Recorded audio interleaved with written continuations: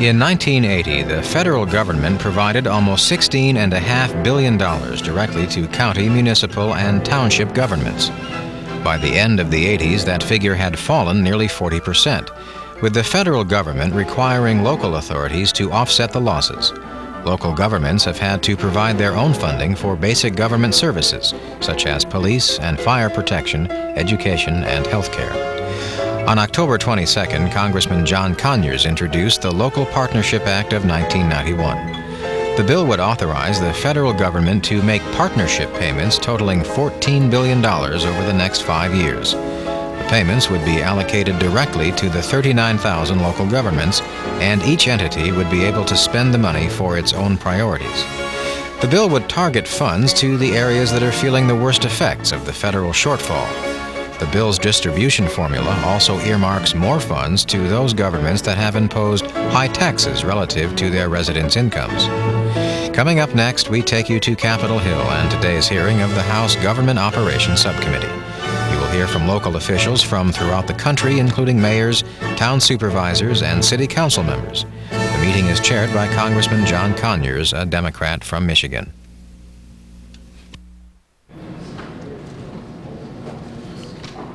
Good morning. The Subcommittee on Human Resources and Intergovernmental Relations is now in session. When I assumed the chairmanship of this subcommittee in 1983, the very first meeting we had was on the General Revenue Sharing Program. In a series of hearings over the next 3 years, we heard from dozens of public and private officials about the importance of this no-strings program, first introduced by a Republican president, which is then being used to deliver vital police, fire, sanitation, health, and education services across the nation. Many of our witnesses painted a pretty gloomy projection about curtailments of federal aid, including the loss of general revenue sharing. They spoke of lost jobs, deepened recession, cutbacks in services, and higher local taxes. Sadly, the feared federal retrenchment of the 80s continued unabated and deepened a national recession we are all too familiar with. To the surprise of only the White House, the gloomy projections of the 80s have now turned into the stark reality of the 90s. Against this backdrop of deep recession and federal cutbacks, local governments have been fighting the uphill battle to provide even the most basic services for their citizens. Yet, despite their best efforts, almost every community has faced increased local property and sales taxes and slashed vital services, including police and fire protection, education, and health care delivery. The legislation we are to review today seeks to reverse Washington's abandoning of local governments and our citizens. Chairman Conyers' bill would reinstitute a fiscal relationship in support of basic service delivery, and I applaud his critical effort. In real terms, the debate is going to be whether local governments will be able to maintain a reasonable quality of life in their communities if the federal government continues to shirk its role in the intergovernmental partnership. As we will hear later, the chairman's bill is not strictly a reauthorization of GRS, but it will face many of the same arguments we met in previous years. Some will argue we can't afford it. To them we must say we can't afford not to. Some who otherwise espouse flexibility in federal programs will now argue there is no accountability in the Conyers bill. To them we must say let the cities and towns and counties decide their own highest priorities. Some will argue that the distribution formula is askew. To them we say suggest a better alternative. And some will argue that this is simply a federal giveaway. Let us begin with these hearings to remind them of the dire straits our constituents already face and the high federal taxes which they already perceive gains them little return. I welcome all of our witnesses from around the country and look forward to their testimony. I know what a difficult job they all have back home. There being no objection, it will be my intention now to yield the gavel to Chairman Conyers, who's not only the author but the driving force behind this legislation, to proceed with these hearings. Mr. Chairman, the gavel is yours. Thank you very much. You ask the speaker. Is that in the record for? Without objection, we'll put in the record Craig Thomas of Wyoming's comments about the bill. And I want to begin by thanking Ted Weiss. We remember revenue sharing. We've got a new title now, the Local Partnership Act. A hearing on this measure today is a result of two previous hearings on urban problems in this country that have already been held by the Government Operations Committee. Our witnesses today are going to tell us what's really happening and how we can be helpful. There are three major points. The local governments throughout the nation, from rural areas to large cities, are under fiscal siege. The federal government's policies during the past decade are in at least some way a cause of the local fiscal problems. In 1980, we provided $16.4 billion directly to county, municipal, and township governments. And the third reason is that the major reason for the decline in federal payments to local governments was the demise in 1986 of the measure that began in 1972, as Subcommittee Chairman Weiss referred. This law was commonly known as revenue sharing, distributed $4.6 billion to 39,000 local governments. Now, I am very encouraged this morning because members on both sides of the aisle have praised the effectiveness or potential effectiveness of this new measure. And some remember that the 1972 law wasn't so bad either. And we've had a vigorous bipartisan effort, and we think that we may be on a new mode of moving to solve a very important problem. We're building on the strengths of the 1972 law, and I think that you should know the Local Partnership Act makes two changes in the allocation formula in order to get the funds to the local governments that need them. We add an unemployment variable so that the larger partnership payments will go to local governments in the states that have above average unemployment. And secondly, we remove the old ceiling that restricted the amount a local government could get no matter how desperate it was. So we've removed the floor and the ceiling from the old law.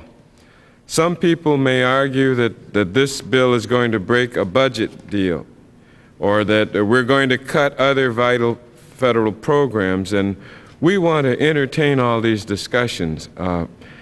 We've canvassed the Government Operations Committee, and we find that there is a very reasonable view about supporting this bill if we can explain to everyone that, first of all, the budget deal says that the domestic appropriations pot is $198 billion.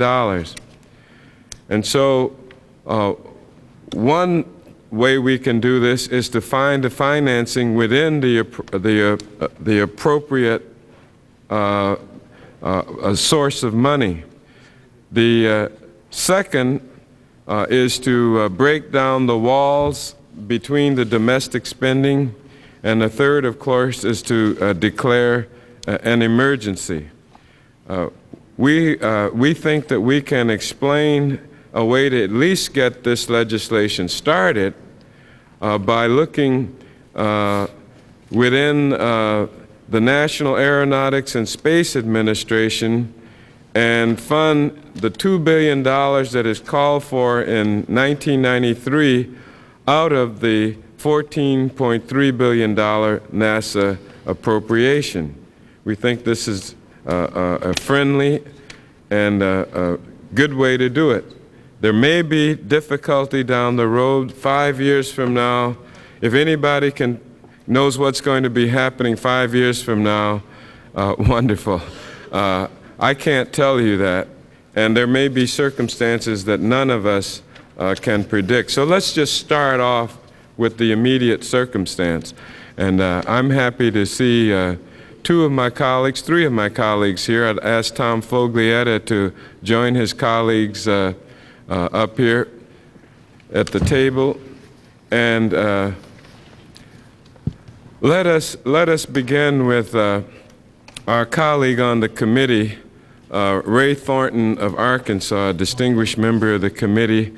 And then we'll go to the chairman of the Urban Caucus, Tom Foglietta of Pennsylvania, and then my dear colleague, a neighbor from Detroit, Mrs. Collins. Pardon? Oh, do other members have any comments to make about this bill that are sitting here? Mrs. DeLauro? You do? All right, let's recognize you.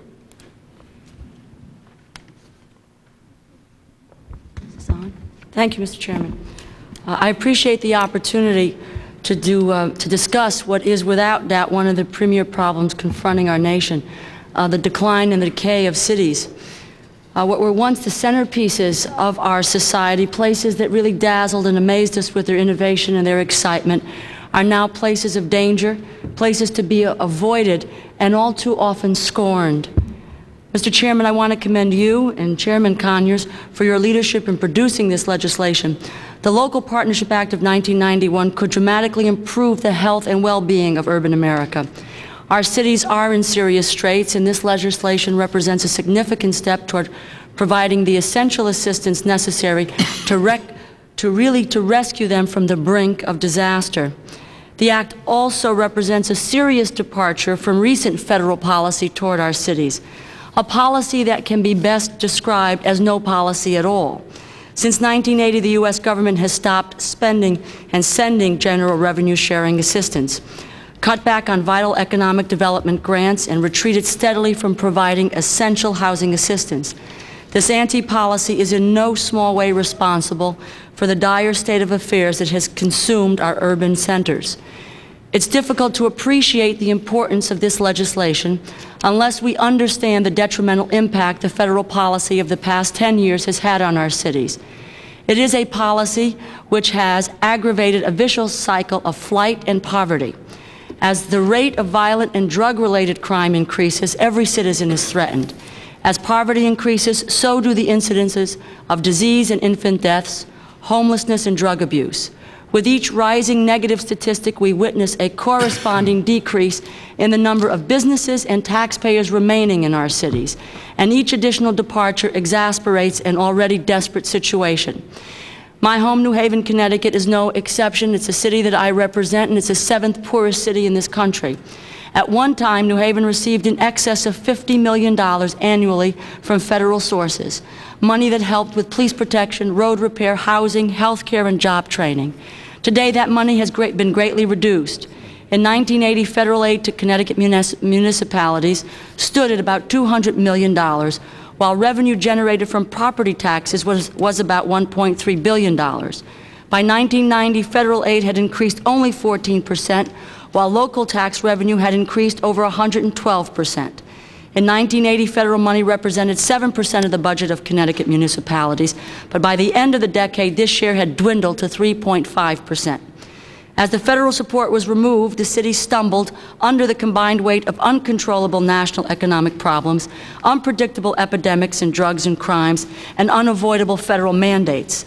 Cities like New Haven were forced to cut necessary police protection, drug enforcement, or health care facilities. Dramatic cost-cutting procedures were introduced, including workforce reduction, the elimination of services, and often with no other resource available, tax increases.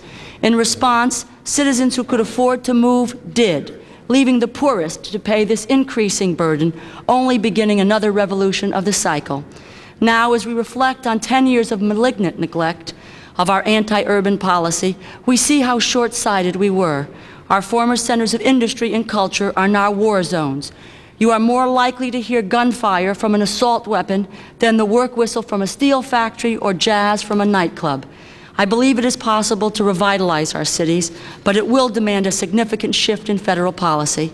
We must offer assistance instead of mandates.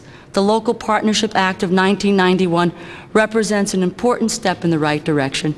Again, I thank you, Mr. Chairman, for holding this hearing, and Chairman Conyers for the significant contribution that you've made to this urban debate. I look forward to the witnesses, and if I might, Mr. Chairman, put into the record the statement of Mayor John Daniels, Mayor of the City of New Haven, who was invited to come here this morning, but who couldn't, and this is a mayor who's struggling with trying to keep his city afloat. Thank you, Mr. Chairman. I should point out that Rosa DeLauro is a valued member of the Human Resources Subcommittee, as Chairman Weiss has reminded me. Let's recognize the ranking Republican member from Wyoming of this subcommittee, Mr. Craig Thomas. Thank you very much, Mr. Chairman. I'm sorry to be late, and I appreciate you putting my statement in the record. I'm very much interested in this issue. I'm very much interested in hearing from the witnesses here. I need to say a few things realistically. It's fairly easy to talk about how we need to fill all the problems and take care of all the gaps, and that's who's against that. The question is, where are you going to get the money? And what are we going to do to have revenue sharing? Are we going to continue to have categorical grants to various places and yet do revenue sharing at the same time? I don't think so. I worked yesterday with a committee here to try and change a categorical grant to our state so we could use it the way we wanted to. It happened to be in health, but they don't want to do that. They want to continue to insist how it be spent and yet spend some more on top of that. We're all dealing with a deficit, and I think it's sort of posturing to talk about how we're going to do these things unless you come up with some willingness to do something. You either have to raise taxes, you either have to cut out some other expenditures, and you can't take it all from defense. So, Mr. Chairman, I acknowledge the merit of this, and I want to hear about it, but I have to say that it's easy to get up here and talk about what you're going to do about it, but let's come to grips with some of the issues that are really involved, and that's where you're going to get the money, where are you going to reduce it? Are you going to raise taxes right now? Furthermore, I'm in favor of reducing taxes on the federal level and letting the local jurisdictions set their own levels. So, Mr. Chairman, I look forward to it, and I appreciate your having the hearing. Well, I think I read some agreement about the need that we agree on. The question is, how do we realistically come up with the appropriation behind a good idea? And that's a challenge that we're always confronted with. I'd like now to recognize yet another member of this subcommittee, the gentleman from Vermont, Mr. Bernard Sanders. Thank you very much, Mr. Chairman. I know a few months ago we held a meeting here in which you had managed to get the General Accounting Office to review the Canadian health care plan, and I think that that was a major breakthrough in terms of forcing us to deal with the health care crisis in a sensible way.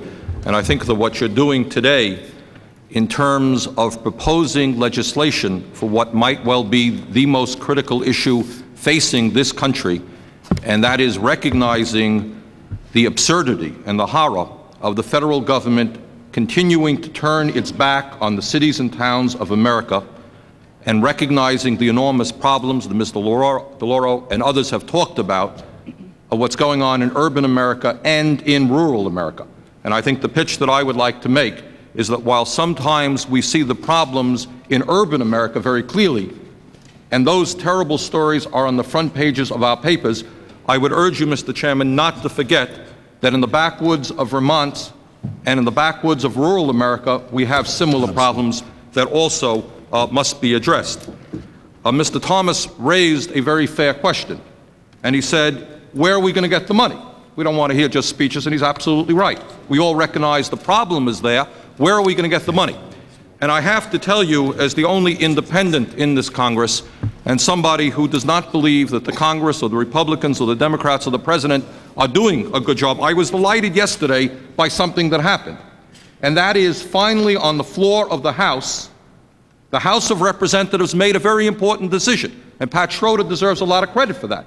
She stood up there and said that at a time when millions of our children are hungry, 5 million of our children are hungry, when in cities throughout this country, kids are not getting the health care that exists in third world countries, when the wonderful Head Start program that has succeeded all over this country is underfunded, that maybe it's about time that the Congress started dealing with some hard choices.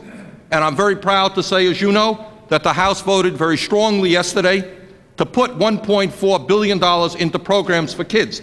I see that as the beginning of an effort, and I hope we continue that effort right now. Mr. Thomas raised the legitimate question, where do you get the money? And you cannot discuss this without addressing that question. How do you spend the money? He's right. Let's talk about the reality of what goes on.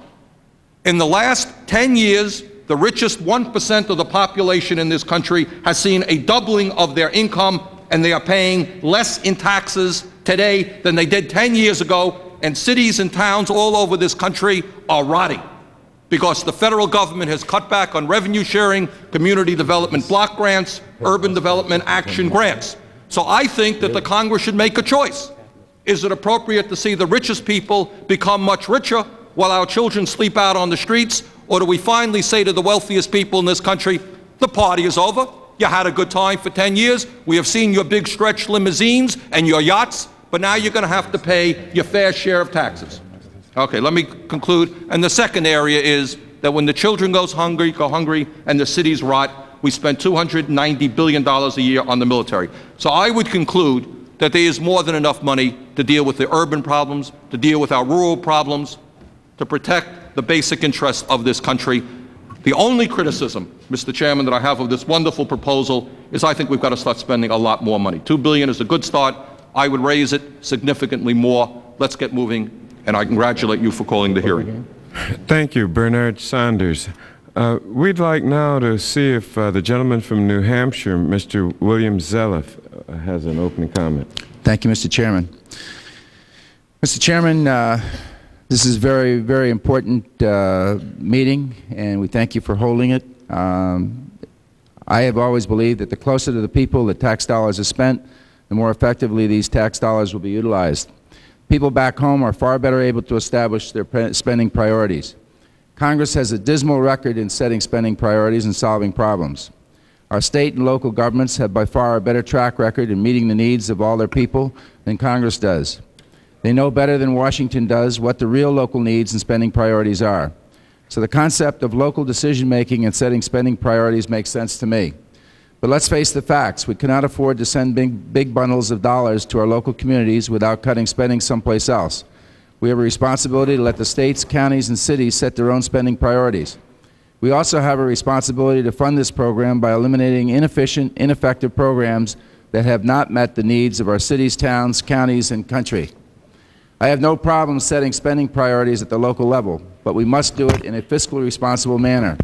We must cut programs that spend too much money on the social welfare bureaucratic delivery system. We must get the money into the hands of the needy and not the bureaucracy. There is one area of the bill that troubles me. I'm talking about a funding formula that rewards big spending, big taxing governments. I'm talking about a formula that rewards those who impose an income tax at the local level. If we trust the local governments to set spending priorities, then we should also trust local governments to determine taxing alternatives. If Washington is going to tell local governments what tax alternative is best for them, we will soon go back to telling local governments how they can spend this no-strings revenue-sharing program. Thank you, Mr. Chairman. I look forward to hearing the testimony. I'm sure that we will be hopefully solving the issue by testimony on both sides. Thank you. Thank you, Bill. I'd like to go over that formula with you because it's based on tax effort in allocations to the state and to the allocations within the state. The tax effort is a measurable item that determines the eligibility and total taxes paid when we make the first cut to the states. So that question of who's carrying their share of the freight in the beginning is a very appropriate one, and I'd like to continue to examine it with you.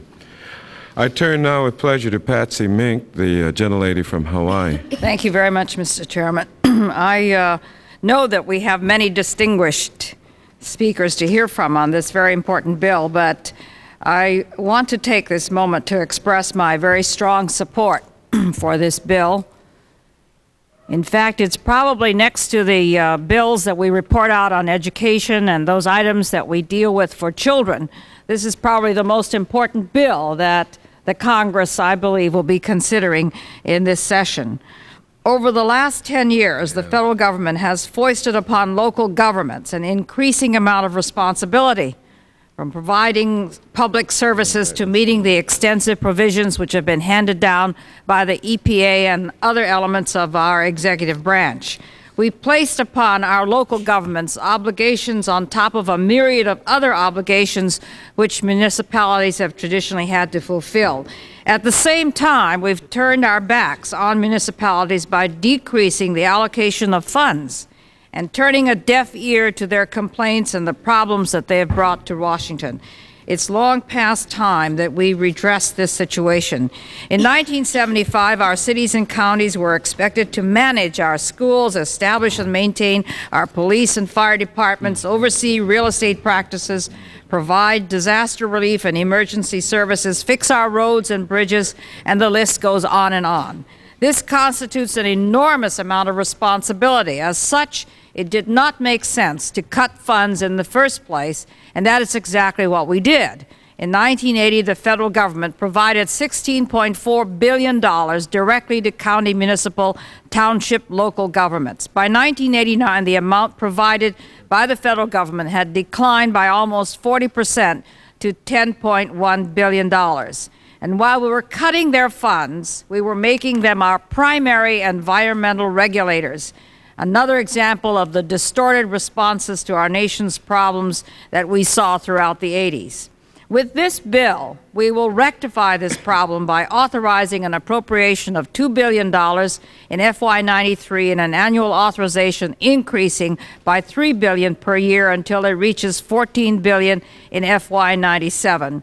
With the money coming from the space station in 1993, elimination of boondoggle defense appropriation funding, such as the B-2 bombers, the SDI, and the Seawolf submarines, we will be spending, I hope, through the enactment of this bill, for vital services that are close to the people at home.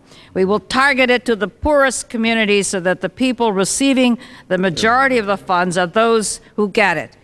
It will provide localities with the autonomy to spend the money as they see fit, and they're the ones who know best. And we will extend the funding automatically so that no community will fall through the cracks. This is the kind of far-sighted legislation, Mr. Chairman, that the American people need at this juncture of the history of this country.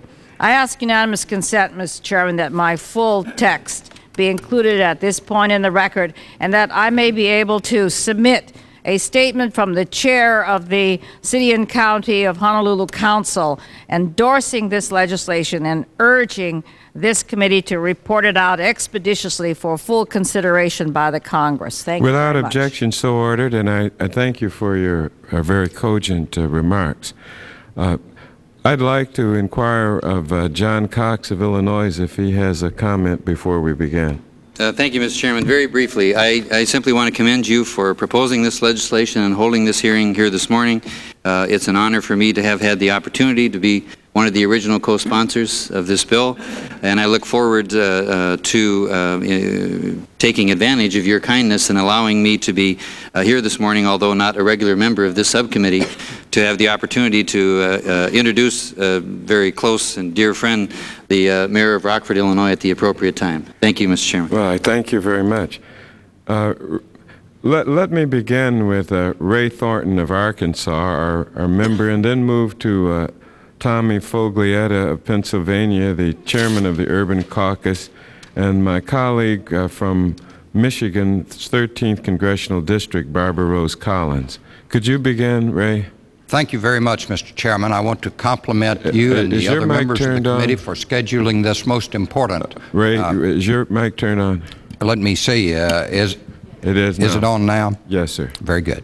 Mr. Chairman, I want to begin by thanking you for your leadership in bringing this bill forward. I'm privileged to serve as a co-sponsor. This legislation reflects the kind of leadership that is needed if we are to take advantage of the magnificent opportunity we now have as a nation to address many of our nation's needs in a comprehensive and interrelated way. The problems of our cities have been mentioned by many of the opening statements, and they are real. They are significant. They are drains upon our nation's resources, and they need to be corrected with this kind of legislation. However, there is more to be done, and this is but a part of the magnificent opportunity we now have to redirect our resources, to reprogram our efforts as a nation to address our problems here at home. Our nation needs to set out 3 goals: to remain the mightiest nation on earth militarily and to be the strongest economically, in order that we can continue to be the greatest in terms of human dignity, freedom, and responsibility. Those goals have given, in recent years, have been given an opportunity for redirection of resources unparalleled in my memory. With the collapse of the Berlin Wall, the fall of the Iron Curtain, we have the opportunity of analyzing our situation militarily, economically, and in terms of human dignity to address problems at home, remaining as a nation, a country which is part of the world community, a strong and vigorous economic competitor.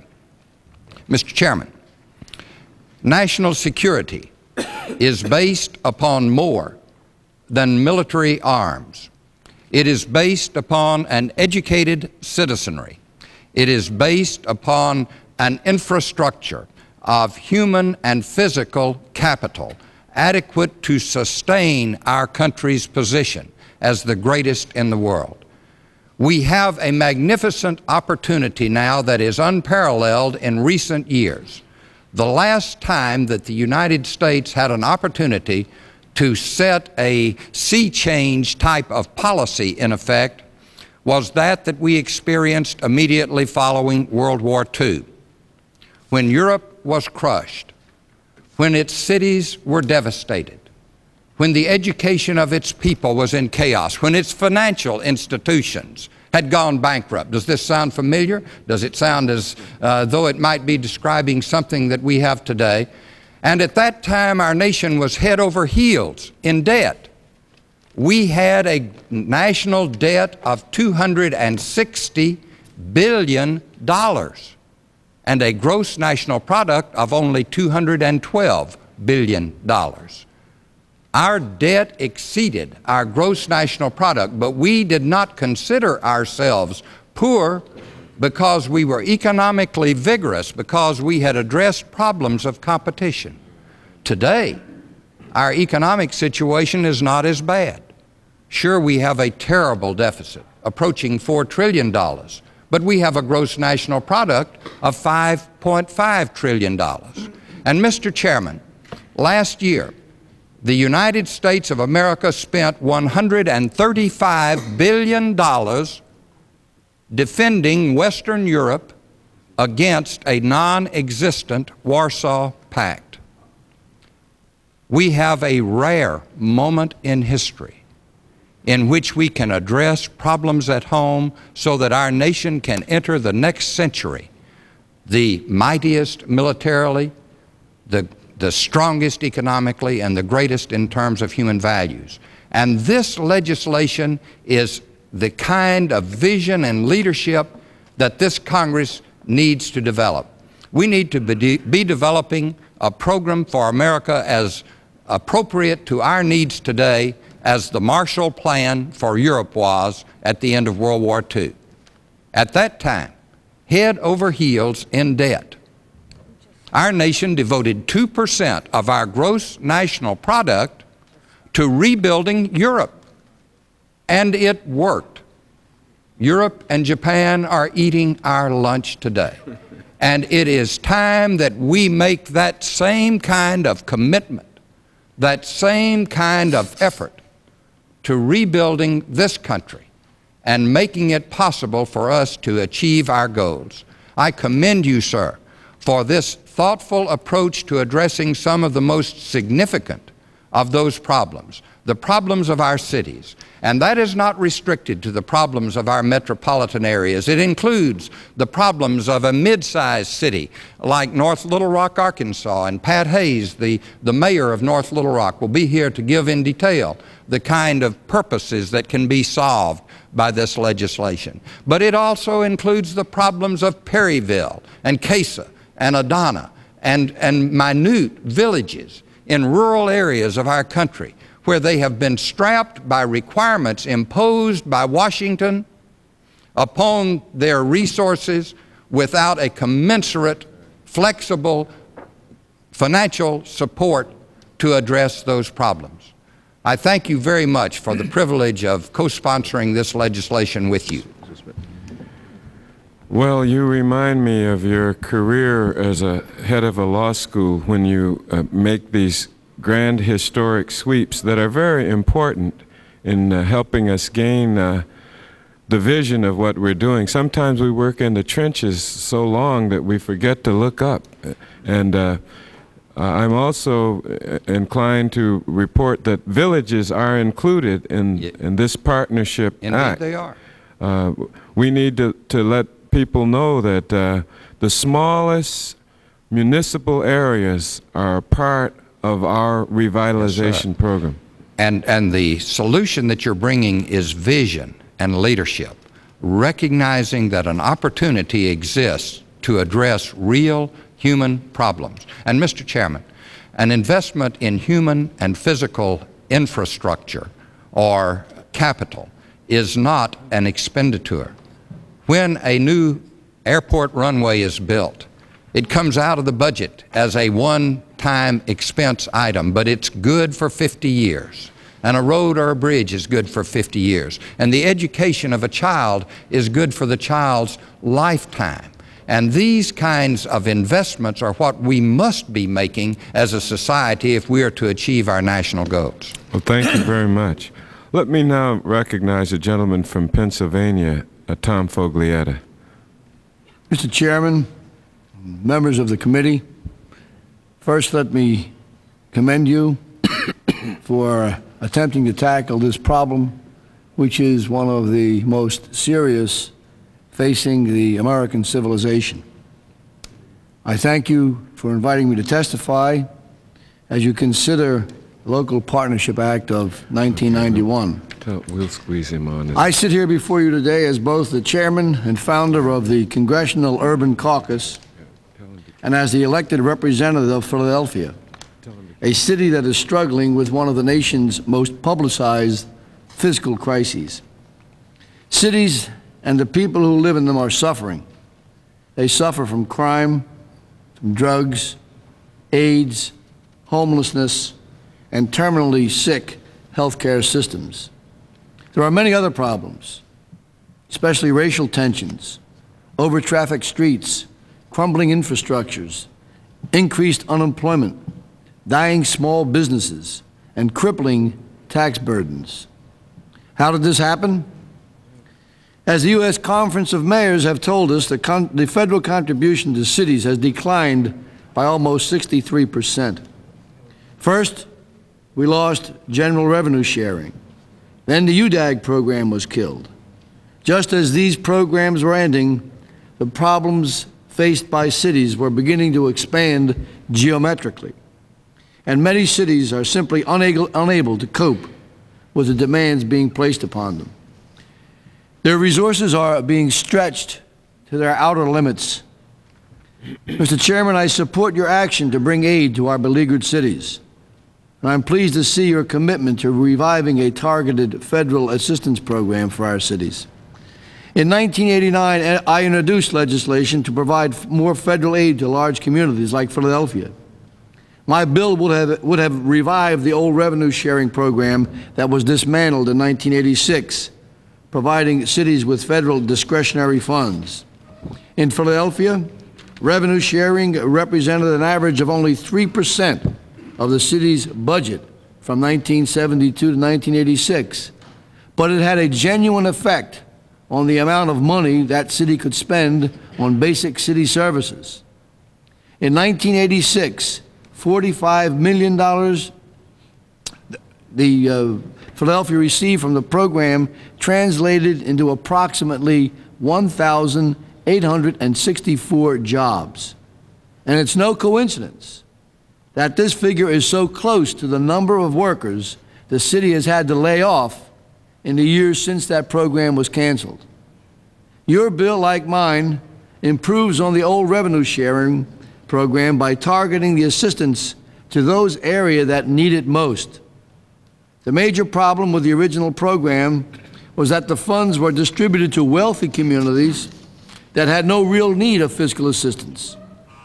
The old formula was flawed because it put cities like Beverly Hills on the same footing as the city of Philadelphia.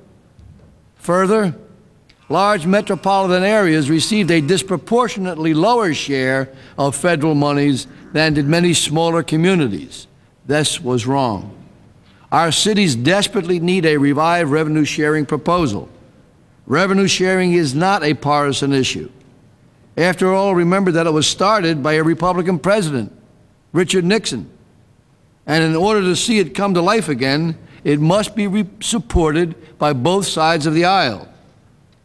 I come here today also as chairman of the Congressional Urban Caucus. Our 75-member bipartisan organization was formed to draw attention to the current crises facing America's cities and to work on legislative solutions. Democrats, Republicans, members from the Rust Belt, the Sun Belt, and the breadbasket have all come together to fight one common theme: to restore America's cities. We must come together again to craft a revenue-sharing bill to aid these cities. We don't have a magic wand that we can wave and make these problems go away, but our cities need help. They need leadership, and they need it now. I pledge to help you to the further extent of my ability to enact a fiscal assistance program to help our cities recover from the malady that now faces them. Thank you very much, Tom. I'll be looking forward to your help. Congresswoman Barbara Rose Collins knows about local government. She started with the school board. She went to the Michigan legislature. She served on the Detroit Council. And we're very delighted that she would join us here as we begin an examination of this very important measure. We welcome you. Thank you, Mr. Chairman. I would like to thank you for calling this hearing today on H.R. 3601, which you sponsored. And I would also like to thank my colleagues on the subcommittee for presenting me with the opportunity to share my support for this vital legislation with you and to present to you some ideas for furthering the principles, goals, and body of this legislation. The question we are here to examine today, Mr. Chairman, is a question of precedent. As we all know, there has been a significant decline in this nation's federal spending programs over the past decade. Deterioration of funding at the county, municipal, and township local government level have probably hurt this nation more than any other factor. As members of this legislative body, we need to decide whether the time has come to advance this country forward once more with a financial boost to local economies, or to continue to allow the monetary situation that has blighted this country for over a decade to continue unchecked. The bill we are here to address today will help us to make that decision. As an original co-sponsor of H.R. 3601, I will tell you, Mr. Chairman, that I have already made my choice. There will be many critics who will say, how can we possibly afford to give money to localities when we have a national budget deficit of several $trillions? I simply say to these people, we cannot afford not to help at this time. Our nation is confronting a crisis of epic proportions: a low dollar value, high unemployment, decaying infrastructure, a barely functional education system, and a degeneration of corporate America, among other issues. Without an injection of federal venture money, this country's economy will remain stagnant. I would remind this committee that following World War II, Europe faced many of these same problems, as my colleague Ray Thornton has stated. The same problems this country is now encountering. Both the physical structure and the economic base of Europe have been nearly destroyed by the war. The United States' response to Europe's near collapse was swift and it was decisive. The solution was simple: invest now for a healthy tomorrow. Nearly 3 years at the end of World War II, George Marshall, then Secretary of State, developed a plan for rebuilding Europe, which was implemented within a year's time. The Marshall Plan is considered by many to be this nation's most successful foreign aid program to date. Mr. Chairman, we're not here today to talk about a Marshall Plan for America, but we will be soon. Although we are talking about the same principle: invest now for a healthy tomorrow. We need to invest money in this country more than ever before. We need to sink money into spheres which include our nation's infrastructure, our schools, and our corporate base. The Fiscal Partnership with Local Governments Act of 1991 will allow areas which need the funding the most to begin investing in the locales which are in the most dire need of assistance.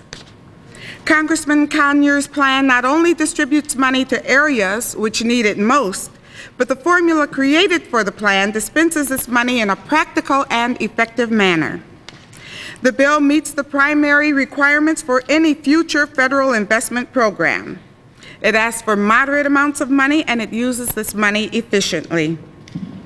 We must ensure that any money which is allocated in the future is strictly tracked in order to prevent waste. This money must also be used in a comprehensive manner, tackling all of the needs of urban and rural areas, including problems such as revitalizing the nation's infrastructure, promoting education, protecting this nation's corporate structure, and strengthening law enforcement and improving health care services. Mr. Chairman, the City of Detroit stands poised on the edge of recovery. The growth of the waterfront along the Detroit River could be compared to that of Baltimore's Inner Harbor, or even that along the Potomac. The Renaissance Center, which rests at the river's edge, is indeed part of a renaissance for the city, a center for renewal and growth. Downtown Detroit is expanding, although the growth is sluggish. New suburbs are beginning to appear where not long ago there were closed businesses and plants, or where there were entire neighborhoods which had been destroyed. However, the growth is something which can barely be seen. The city sleeps like a slumbering giant, ready to be awakened by the rattle of coins in the pouch.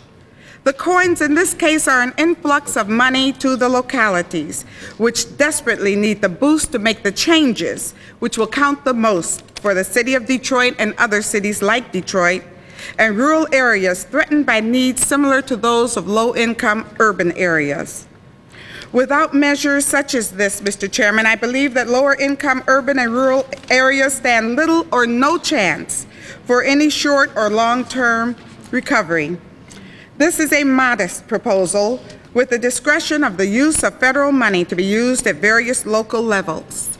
I ask the members of this committee to help awaken the sleeping giant by moving rapidly on this urgently needed legislative package. Thank you, Mr. Chairman, for giving me the opportunity to share my views with you and with this illustrious committee. Might I invite all of my colleagues to, if their time permits them, to join the committee at your leisure, and may I express our deep appreciation for your understanding and commitment to resolve this problem. You've all put it in your own way, and I think it's very important that we understand the premises under which we're operating and not dodge the difficult question of how we're going to fund it.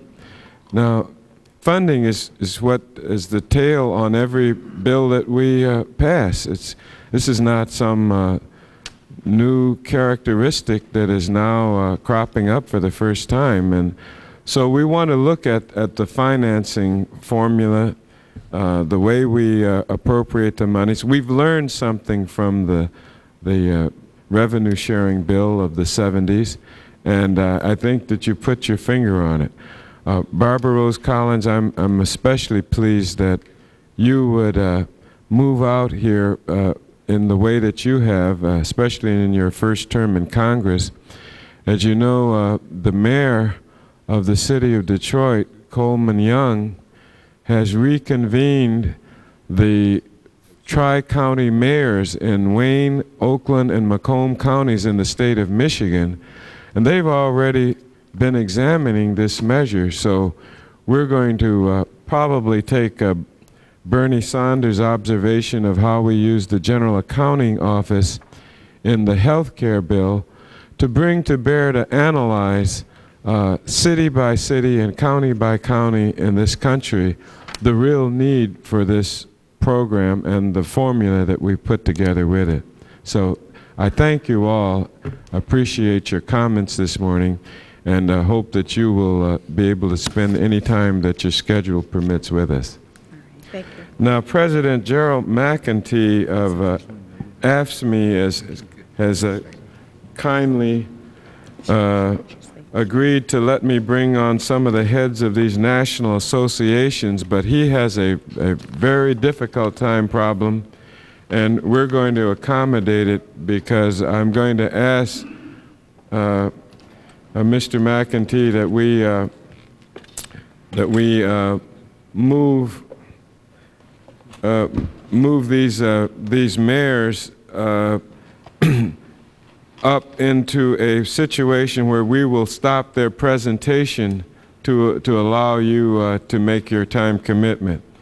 But we do have the mayor, the representative of the United States Conference of Mayors here, Charles Box of Rockford, Illinois, a mayor himself. We have the representative of the National Association of Counties, Marlene Eady of North Dakota here. We have representing the U.S. Conference of Mayors and National League of Cities, Jack Norquist.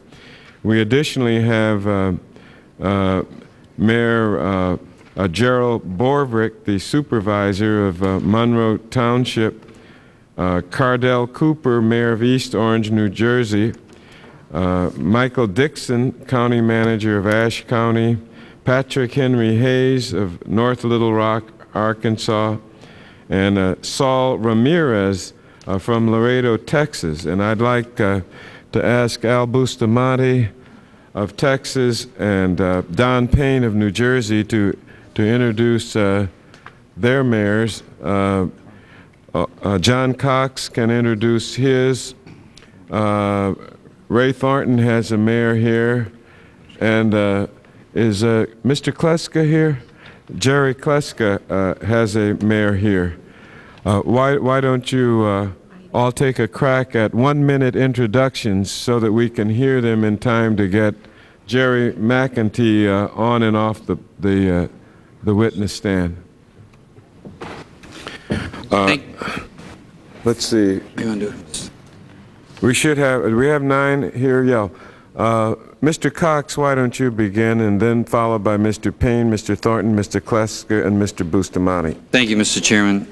I think, Mr. Chairman, understanding the reality of the needs of local communities demands that we hear from people in the trenches, those who are fighting to survive with decreasing revenues and increasing demand for services from their constituents. One of those people in the trenches is Mayor Charles Box of Rockford, Illinois, the 2nd largest city in the state of Illinois, the largest city in my district, the 16th Congressional District of Illinois. Mayor Box is an individual greatly respected by his peers, which is identified by his election as mayor of the city of Rockford in 1989. Upon being elected mayor, he was elected as chairman of the U.S. Conference of Mayors and just completed his service in that position and is now serving as chairman of the Committee on Community Development Block Grants of the U.S. Conference of Mayors.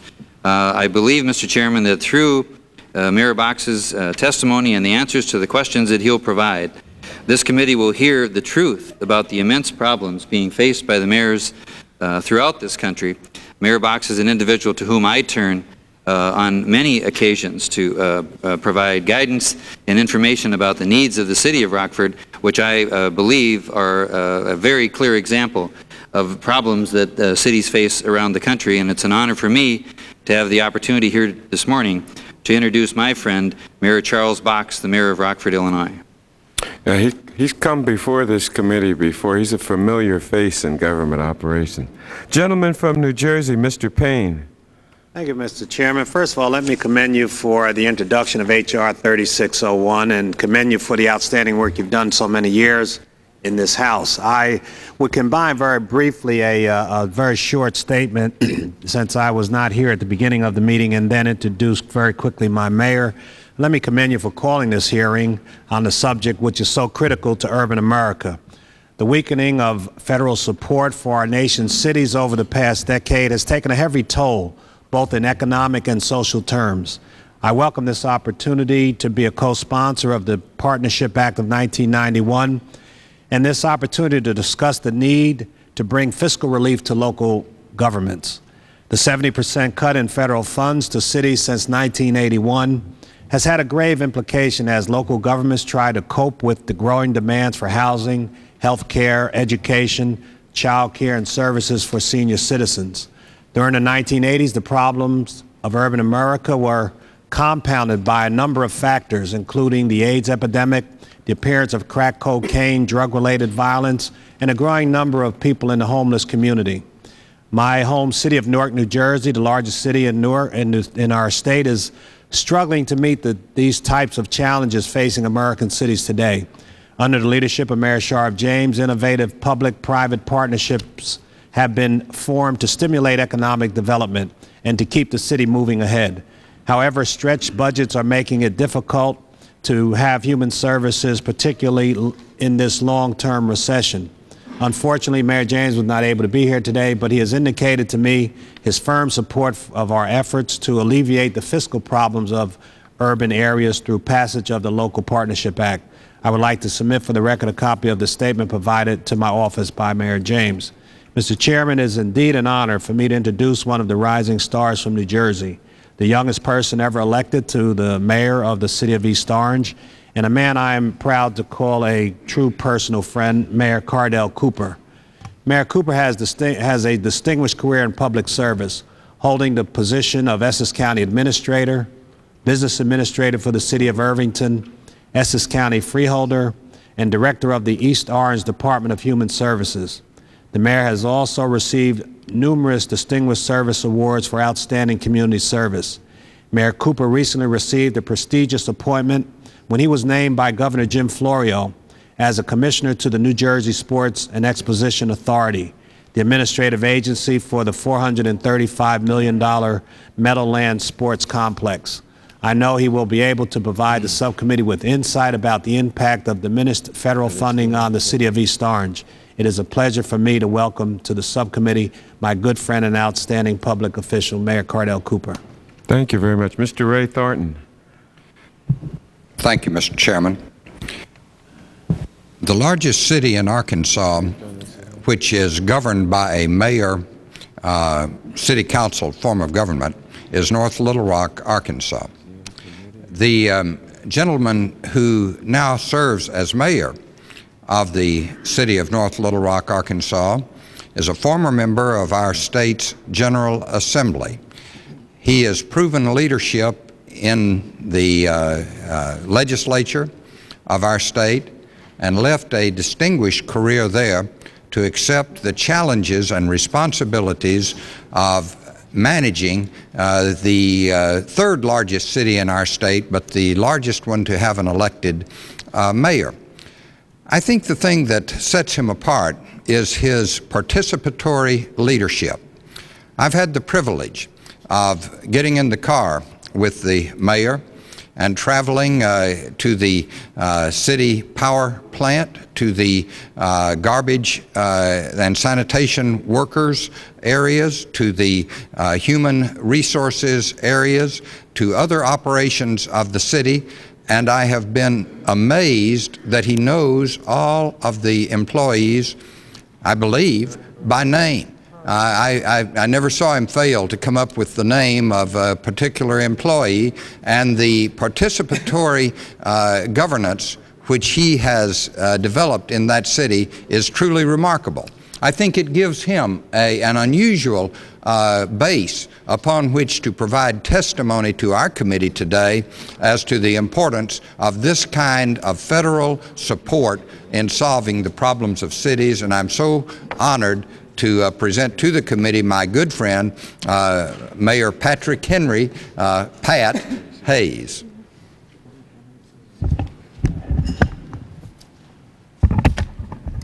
Gerald Kleska. Thank you, Mr. Chairman. Mr. Chairman and members, although I'm not a member of the subcommittee, I do serve on the full Government Operations Committee, which has jurisdiction over this subject matter. And I would like to, at this time, welcome all the mayors to Washington and to this panel to testify. But I especially want to welcome my own mayor from the city of Milwaukee, John Norquist. John and I had the pleasure of serving many years together in the state legislature. Sometime back in 1984, I was demoted by the people of Milwaukee and sent to Congress. John, in turn, was promoted and made the city of Milwaukee mayor. And as mayor of the city of Milwaukee, John has brought with him innovation and hard work. His popularity is a tribute to his sincere concern for the city, and his dedication to working with various levels of government, be it local, state, or federal, demonstrates his resolve to administer effectively public policy. I was pleasantly surprised when I heard that Mayor Norquist was coming to Washington, D.C. Mr. Chairman, I don't think it has anything to do with the fact I didn't sign on to the bill, but nevertheless, and if it has, it still isn't going to work. But I do welcome the mayors and my mayor, John Norquist. Thank you very much. Thank you very much, Jerry. Mr. Al Bustamante, a valued member of Government Operations Committee, is recognized. Thank you so much, Mr. Chairman, and let me just praise you and thank you for having this hearing and having the foresight to speak on this subject at this time, in which, of course, America needs a lot of help. And let me welcome all of the mayors to our committee, Government Operations, although, again, I'm not a member of the subcommittee. Let me say that I work very closely with the chairman and the rest of the membership of this committee. Let me introduce to you one of the youngest mayors that Laredo has ever had, Laredo, Texas. Laredo, as some of you might know, and those of you that do not know will now know, that it is one of the largest inland ports in the nation. So much traffic goes through there that sometimes it takes a couple of days for trucks to come from Nuevo Laredo, or the Mexican side, to the side of Laredo on the U.S. side. So, Mayor Saul Ramirez,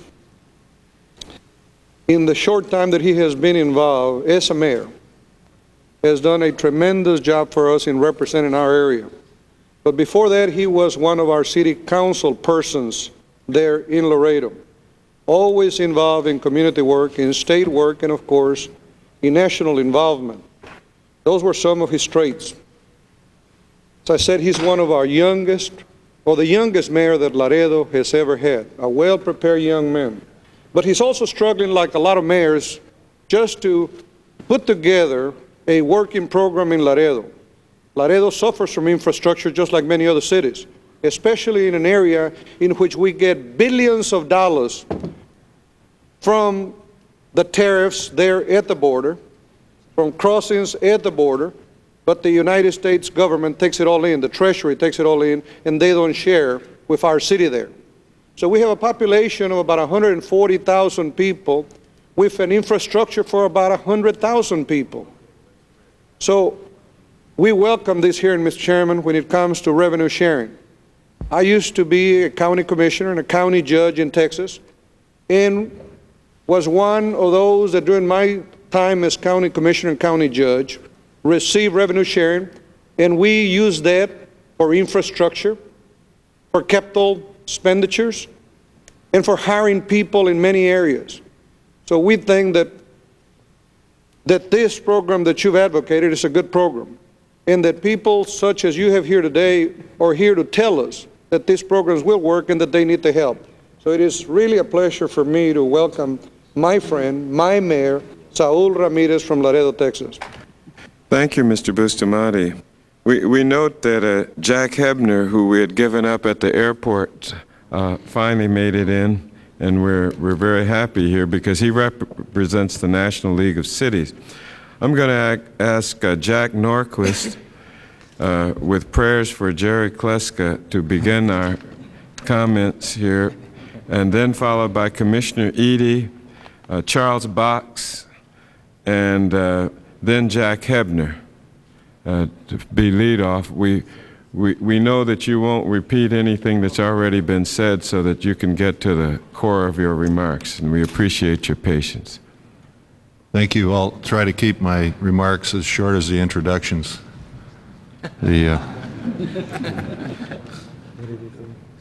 Mr. Chairman and members of the committee, I'm Mayor John Norquist of the City of Milwaukee, a city of 628,000 people. It's represented by, very ably by Congressman Jerry Kleska and Congressman Jim Moody. And I'm here today to speak in support of the bill that you have introduced, Mr. Chairman. As we meet, the eyes and ears of the world are on Madrid. The Middle East will be on prime time. Ted Koppel and Nightline will compete with Johnny Carson. And meanwhile, this nation's domestic agenda is given a time slot reserved for the Late, Late, Late Show, something to fill in between Vegematic commercials and the ads for 900 numbers. And no one in this room would discount the importance of the Madrid peace talks. The President deserves high praise for his vigorous mediation efforts. However, the fact is, when it comes to the home front, President Bush has been a couch potato. In charge of the nation's remote control, he pushes the mute button every time a domestic problem appears on the agenda. Today, my city, like others, is hard-pressed to provide vital services to the elderly, the poor, the homeless, the unemployed. As mayor, I've held spending well under the rate of inflation, under 3% for the last 4 years. That's lower than state government, the federal government, or any other level of government. At the same time, we've increased the number of police by 159. And this year we have a 16% increase in the police budget while holding the overall budget below 3%. Make no mistake, I've taken these steps because it's the right thing to do. The elected leaders of other American cities can point to similar efforts to bolster local economies by cutting costs. And I want to stress this point because skeptics often charge that new revenues directed to cities would be used to pad wasteful budgets. This is not the case. Local government spends more frugally than any other level of government in America. In January of this year, the United States Conference of Mayors released the results of its 50-city survey, which we have copies available for the members. 58% of the city respondents reported budget shortfalls in fiscal 91. And to deal with these shortfalls, 42% of the cities had to both raise taxes and cut services. For those mayors who are raising taxes and cutting services in order to meet the increasing demands of mandates and social problems, the Tip O'Neill axiom that all politics is local is becoming all too real. Mr. Chairman, the people of America's cities pay a great amount in federal taxes and get very little back. Cities could use the new revenue in this bill merely just to pay for the mandates under the EPA stormwater discharge permitting program. In Milwaukee, we're not the sole cause of runoff pollution, but because we're the biggest city in the rivershed, we pay and others don't. Other countries around the world understand that cities are the engines that drive the economy, that provide jobs, that are the base of the culture and vitality of the people. Just imagine how Japan looks at Tokyo. They don't feel sorry for it. They don't have pity. They don't look at it as an obsolete place. They invest billions of dollars in the infrastructure of Tokyo because they know it creates wealth. And the same thing is true of Paris in France, or of Frankfurt in Germany. They invest dollars there because that's what makes those countries rich, and richer than our country, getting richer. In fact, even in Canada, look at Toronto and Montreal. Nobody in Canada feels sorry for Toronto and Montreal, but the federal government of Canada has cared for and invested in the infrastructure of their cities. Not long ago, just last week, we heard about Taiwan embarking on a $300 billion 6-year public works program with railroads, transit, bridges, and other infrastructure to make Taiwan grow economically. This investment will make Taiwan even richer. And Mr. Chairman, is this country, this government going to let Taiwan pass us up? When are we going to fully understand that today's investment in our country is tomorrow's prosperity? Mr. Chairman and members of the committee, Congressman Conyers, there's a lot of ways that the federal government can invest in cities. This bill is one of them.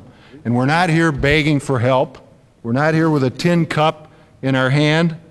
What we're asking the federal government to do is care about America's cities as much as they do about other places in the world.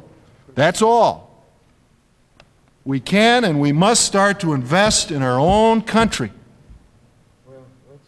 You collect a lot of taxes from the cities that are represented here today. And it's time that the federal government invest in our own cities, in our own country. This bill is an opportunity to do that, and I ask you not to let it slip away. Thank you very much. Hang on just a minute. Let's hear now from Commissioner Edie, and we thank you very much, Jack, for John, for laying this on us in the effective way that we knew you would as a representative of the U.S. Conference of Mayors and National League of Cities. Ms. Edie, welcome to the hearings. Hi. Thank you, Mr. Chairman. Hello. My name is Marlene Eide, and I'm a county commissioner in Williams County, North Dakota. I am testifying on behalf of the National Association of Counties, NACO, and I also serve as chair of NACO's Transportation Policy Steering Committee. Chairman Conyers, we want to congratulate and applaud you for introducing Local Partnership Act and holding these hearings today. I have testimony prepared that I'd like to enter, but mostly I'd like to visit with you about Williams County, North Dakota. Williams County is in the northwest corner of the state of North Dakota. It's the area I know best, though I think what's happening there is fairly representative of rural counties across the nation. Our economy is based on grains, mostly wheat, and then along the Missouri River we have some large cattle ranches. We also had, for a while, a very prosperous oil boom that has now gone bust. Last week, the citizens of one of the towns in my county came and asked that their town be dissolved. There are only 11 people left in that town, and they're all over age 65. They could no longer maintain a town government. This is not unusual. It's the first one that's come to the county commission, but it's going to be happening again and again.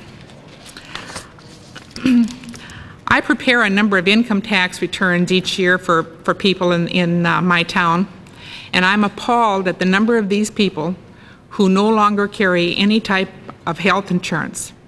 These are not people who don't care. They simply have to make a choice of whether to have insurance or food on the table. When the oil boom went bust in 1982 in my county, it went bust in about 2 months. At the time, in early 1982, we had about 37,000 people in my county. We now have about 28,000. We had booming businesses. We had people who were building. For instance, since 1986, in the city of Williston, which is the largest city in the county, about half the population, they have issued 13 building permits since 1986. In 1982, they issued 303. So there is no construction business left. When the people left following the bust, they walked away from their homes. The homes, they couldn't get the price out of them to sell them. There was nobody to buy them. They were a detriment, so they walked away. While the boom was going, the city of Williston and to some degree the county had set up special assessment districts to pay for improvements. The city of Williston was left burdened with something in the neighborhood of $16 million in special assessments from people who walked away from their homes. North Dakota has a delinquent tax procedure whereby when taxes are not paid for 5 years, the county takes the property. We are taking a massive amount of property for unpaid taxes. The county is now getting to be one of the largest landowners in the county. This does not generate revenue. Williams County also has about 46,000 acres of federal land and 38,000 acres of land owned by the state. The North Dakota legislature over the years has passed a number of bills providing privileged exemptions. With the privileged and the absolute exemptions, about 14% of the property in the county is exempt. With the houses that I told you people let go back, the valuation has gone down. The only thing we do is raise taxes on who's left. And there isn't a whole lot. Also, the weather doesn't help. It was 21 degrees below zero when I left there at noon yesterday.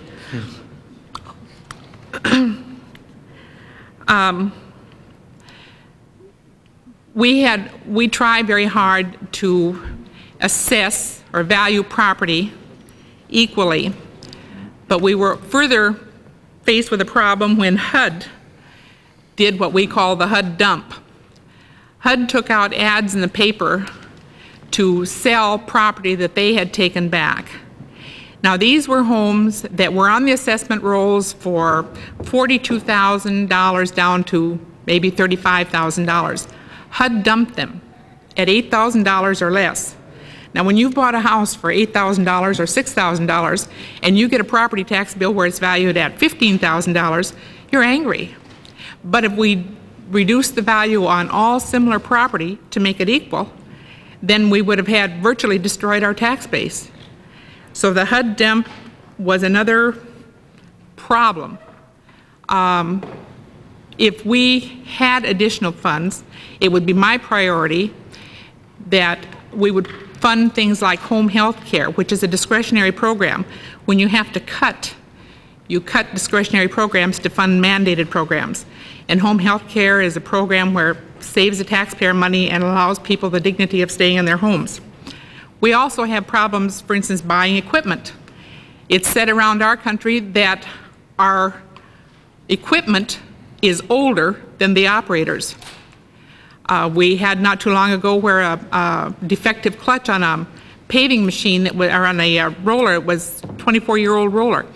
The clutch let go, ran over a young man that was working nearby. The county was sued. The manufacturer of the equipment was sued. It was built 24 years ago. You know, how could it be expected to meet today's design criteria? And where are we going to get the money to buy something new? We don't have it.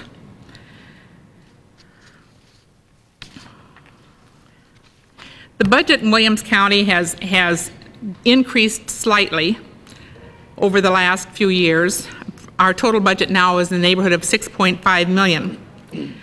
We had during the boom about 170 county employees. Now there are less than 120 county employees. No county employee has received a raise in over 4 years, except for this year. We're going to give them $35 a month. $35 a month. It isn't much, but it shows the commissioners are sympathetic with their needs and are trying to provide for them. And by the way, the county commissioner's salary has remained the same for 8 years. We've had such a decrease in federal and state funding. For instance, in social services, in 1984, our total budget was $876,000. The local share was less than half of that. In 1990, mostly due to federal mandates, our budget is $1.4 million. The local share is about 2/3 of that. So we have to raise additional money for unfunded mandates. There are things like the Americans with Disabilities Act. We put a new door in the courthouse, $47,000. We need to put in new bathrooms. We don't have $50,000 to remove the asbestos. And the story goes on. I'd also like to bring to your attention a survey which NACO did on budget problems being faced by the over 400 of the largest counties, and I would like also to leave that with you. Could we ask that you begin to work toward a summary, ma'am? I will quit. I thank you for the opportunity to testify, and if there are any questions, I would be pleased to answer them. Thank you. Well, we appreciate the very harrowing description that you've brought here to the table, and I think that there will be some questions afterward. I'd like now to ask representing the U.S. Conference of Mayors, Mayor Charles Box of Rockford, Illinois, to make his presentation at this time, please. Good morning. Chairman Conyers and other distinguished members of the House of Representatives Human Resources and Intergovernmental Relations Subcommittee of the Committee on Government Affairs. My name is Charles Box, I'm mayor of the city of Rockford. My congressman is Mr. Cox, and we're sometimes confused because of the name, Cox and Box, but we managed to get along. I'm mayor of the city of Rockford, as the congressman indicated, we're the second largest city in the state of Illinois. And I'm here to testify on the need for passage of the Fiscal Partnership with Local Governments Act of 1991. Rockford is a city of 140,000 residents, approximately 90 miles northwest of the city of Chicago. In February of 1982, Rockford had the dubious distinction of having 25% of its workforce unemployed. By May of 1983, the city, as an employer, had been forced to cut its own workforce by approximately 10% to help us balance our budget as required by law. Although by September of 1988, Rockford had recovered enough to enjoy a 94.5% employment rate or 5.5% unemployment rate, the city workforce remains to this day at a bare bones level. Increased costs of doing business, reductions in federal funds, and federal and state mandates have forced the city to maintain the same workforce while experiencing increases in the demand for services annually. My department heads are just now in the process of preparing the FY92 budgets. It's not a pretty picture. To maintain the current level of services, already lower in many areas than other citizens should expect, and to allow for only a small increase in salaries, the city will be at a maximum corporate levy permitted by the state. If we are to balance our budget in this and coming years, we will have to consider such options as reducing police services when we need to add to them, snow plowing only arterial and collector streets, and some less than safe and helpful choices. We will not even be able to consider adding a necessary fourth ambulance, thereby raising medical response time to levels that are unacceptable and unsafe. And Rockford is one of the more fortunate cities in the country. We are just now beginning to experience the recession that has devastated much of the rest of the country. Just last week, I received 2 official notifications of plant closings. These 2 alone affect over 250 workers. In the past 3 months, announced layoffs have equaled almost 2% of the regional workforce. I hesitate to open my mail these days. Our elastic sales tax revenues are stretched to their limit. Our sales tax revenues are not 4% higher than last year, as expected because of recent annexation activity, but they're lower than last year's. To you, being $700,000 lower than budget estimate is not terribly earth-shattering. To us, it represents that fourth ambulance, as I previously mentioned, or being able to add 1 or 2 more foot patrols that could definitely be a deterrent to crime. Even in a small, conservative Midwestern city like Rockford, increases in armed robberies, drive-by shootings, drug-related deaths, and aggravated assaults are stretching our police department beyond human endurance. Right now, we are considering removing essential services like traffic enforcement and traffic accidents from the responsibility of sworn officers just to stay even with the increase in violent crime. Zoning, building, and property standard codes are going unenforced because we cannot afford to hire enough inspectors. How can I enforce zoning codes with 3 technicians who can only devote 1/3 of their time to enforcement because of other necessary duties in a city of 45 square miles? I have focused thus far only on day-to-day operations of the city of Rockford. I have not begun to address our capital needs. Like most communities of this country, we stress the life cycle of our streets, our water and sewer facilities, our public buildings, our bridges, our fire trucks, and our transit vehicles, far beyond prudent property management standards. Rockford struggles to maintain an annual capital improvements budget of $20 million. It should be a substantial multiple of that.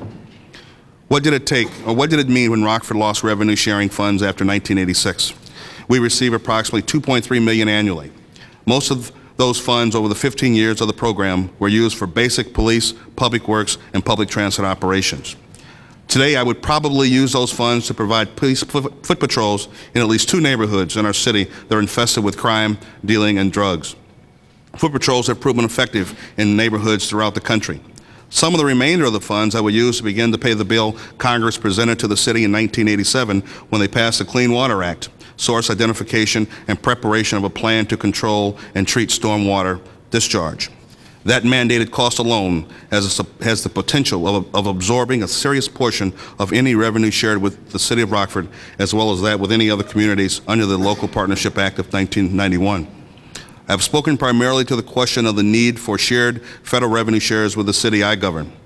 It is a story no different from the 39,000 other local governments affected by this legislation. Let me address this particular legislation by focusing on what I believe are its major strengths. 1, the formula targets the funds to the local governments that are the most needy.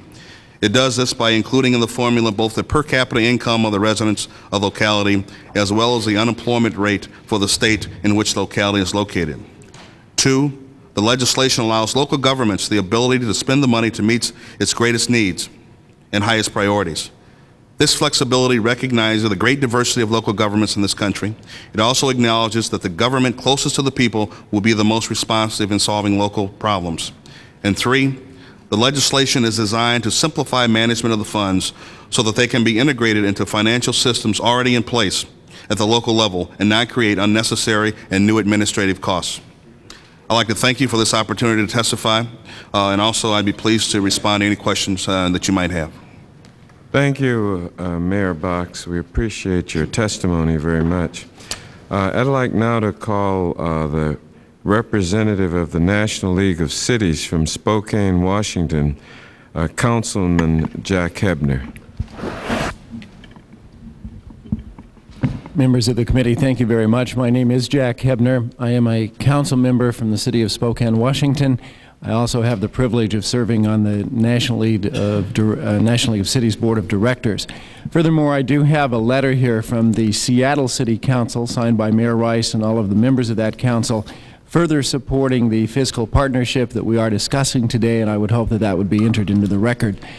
We'd be happy to accept that into the record. Thank you. As you listen to all of us here today at this particular table, I think that you're beginning to see that there is a very strong picture that we're trying to paint. And I know that I could go through my prepared remarks and they would probably not differ from some of the others that you have heard. What I would like to do in my very brief amount of time that I have here this morning is to share with you a frustration. I was first elected in 1981. And in 1981, there was a partnership that existed between the federal government and with cities and towns across this country. Somewhere during the last decade, that partnership has gone away. And suddenly all of us, elected officials, who get votes from the very same people that you get votes from, people who vote for our congressman, who vote for Tom Foley, vote for me. And suddenly we have become a special interest group, and we are fighting for dollars just like people in other parts of the world.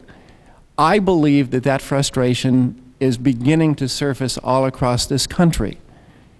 All of us have a responsibility to the people who elected us to provide them with the infrastructure they need, with the dollars to maintain a livable standard in the cities and towns in which they live, and to provide them with the things that we all want to provide them with, such as quality education, clean water, clean air, all of those things. And so we look at this particular piece of legislation as a very important, a very critical first step in terms of reordering America's priorities. I had the opportunity and the privilege to work over the last 2 years with the National League of Cities subcommittee, and we don't believe anymore that the threats to the American society and our way of life clearly come from the Soviet Union. We believe that the threats to what it is that we cherish really comes from economic forces in other countries. We clearly believe that when you look at Europe currently devoting a far greater proportion of its resources to investment in economic productivity, when you look at Japan investing nearly 10 times the amount that we do in terms of public infrastructure, that's the key point. That's the threat to our American way of life and the kinds of things that we could ultimately lose as the years go by and the next decade moves into a new century. I am sure that as I look around this very distinguished group of individuals, or if I were to go to the House or the Senate in total, many people would say that there is no revenue to share, that the authorization level of this particular bill is far beyond what we can afford. I would say that that is wrong. The amount proposed here is less than 1/4 of the amount currently pending in the House alone for this year's S&L bailout. Currently, it represents about 1/3 of what is proposed in terms of tax cuts from both Republicans and Democrats in either the House or the Senate. Now, I happened to read a newspaper article this morning that said that last year's deficit was $258 billion. It seems to me if you're going to reduce taxes, that only makes the deficit worse. And so it would seem to me that there needs to be a program to reprioritize what it is that we're doing. Furthermore, this particular bill, and the bill we believe is a good bill, because it does not hide the fact that you're going to be spending money. It does not take money off budget. It is not something that breaks the budget agreement rules. In fact, Mr. Chairman and members of the subcommittee, there is money there. Last year, the very committee that I helped work with, the one that I chaired 2 years ago and had an opportunity to continue with last year, said that what we really ought to do in a vote of our board of directors, Republicans, Independents, Democrats, they said that what we really ought to be doing is reducing the defense budget by nearly 33% and going from $300 billion down to $200 billion in just a mere 5-year period. And then what we said was, we don't want all of that money. What we would like to do is take 60% of those savings and put that money back into deficit reduction. But 40% of the money needs to be put into reprioritizing what it is that we do in America. We need to invest in economic conversion and in economic adjustment. I think when you look at the past 10 years, it comes as no surprise that we've seen a decline in real wages by most Americans. Our infrastructure is in fact crumbling. Our education system compares poorly on any international measure. You see, after a decade of disinvestment in cities and towns, a majority of cities are being forced to cut back on vital services and public infrastructure. That message will be made over and over and over again. As I look at what I must see in my city, I see infant mortality rates, I see poverty, I see unemployment, and yes, even violent crimes in eastern Washington and Spokane, Washington. However, I also see a Congress that forgives debts, that uses taxpayer-assisted bailouts, and finally sends financial assistance dollars overseas. And then that same Congress treats its people, who happen to live in cities and towns across this country, in a much harsher method than people elsewhere around the world are actually treated. Bridgeport, Connecticut, and Chelsea, Massachusetts are not exceptions to the rule. They really typify the results of disinvestment. In short, what we've really seen is we've seen federal mandates, and we've tried to comply. We've raised taxes. We're paying bills for your priorities, but we're no longer a partner. I'd merely like to leave you with one thought that I think is very important, and it really sums up the frustration that I feel and many of the representatives in Eastern Washington happen to feel, and just plain citizens really believe. President Bush goes on TV and he talks about a new world order. But in our country, we have an old world order. We cannot afford to avoid challenges to our economic leadership in this world. We believe a program designed to allow the federal government to once again work with cities to bring the nation together must be the foundation for any new domestic order. That's the very foundation, and we would like to be a part. This bill, Mr. Chairman, members of the committee, would make a very important start. It's a very valuable first step. We offer our support, we offer our help, and we urge you to support the bill. Thank you very much, and I'd be very happy to answer questions when we're all done. Well, your statement was very important and very moving. Would it embarrass you to reveal that you are a Republican councilman? It would not embarrass me. This is bipartisan support that we're building up. And it would occur to me that the only way that we are going to really reprioritize is to have that bipartisan support. We had to do that in the National League of Cities. We had to do that with big cities, small cities, medium size. Those cities run by Democrats, by Republicans. And where we are is we need to work together with your help. The only thing Craig Thomas wants to know up here is where are we going to get the bread? And we've got to explain that to him to his satisfaction. And we'll begin to build up bipartisanship on this side of the counter as well. Mr. Chairman, let me observe. There's one Republican in this panel. That shows kind of the division we have here. Interesting, but I'm delighted you're here, sir. Well, there's only one Republican on this panel on this side, so what can I tell you? Mr. Chairman, if it's interesting, I did not let them vote if I could come with them today, if that's right. We're going to ask your indulgence, leaders at the local level. I have promised the President of the American Federation of State, County, and Municipal Employees, Mr. Gerald McEntee, that I'd allow him on for a brief presentation. And with your indulgence, Jerry, I'd like you to come forward right now. Maybe you could squeeze in a chair in between Box and Norquist, and we'll work this in. We know you're a man of few words and are able to summarize very briefly and succinctly. So we're very happy to welcome you at this point of the proceedings.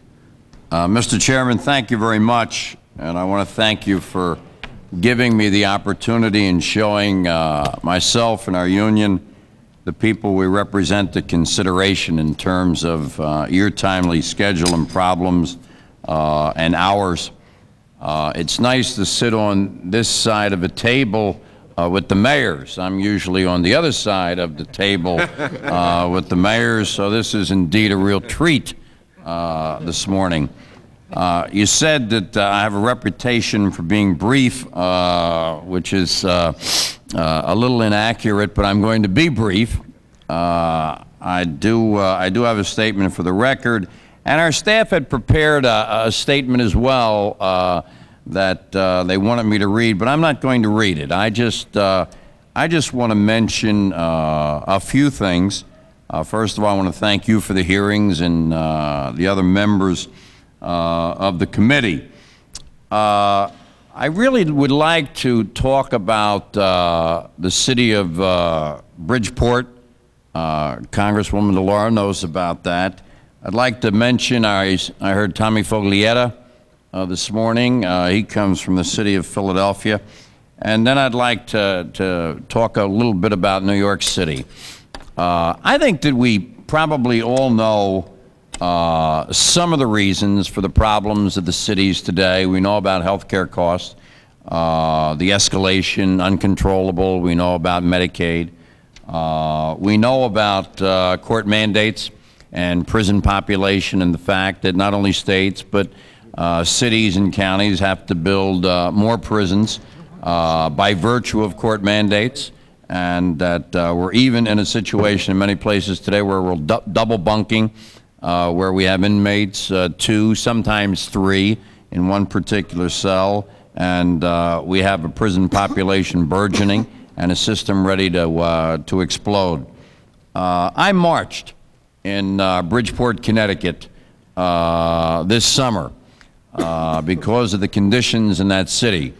We represent the people who work in Bridgeport. A year and a half ago, they went back to the collective bargaining table, and they granted through the collective bargaining procedure, and I say granted, give-backs that would total $4,000, not only in wage increases, but in vacation and in holidays.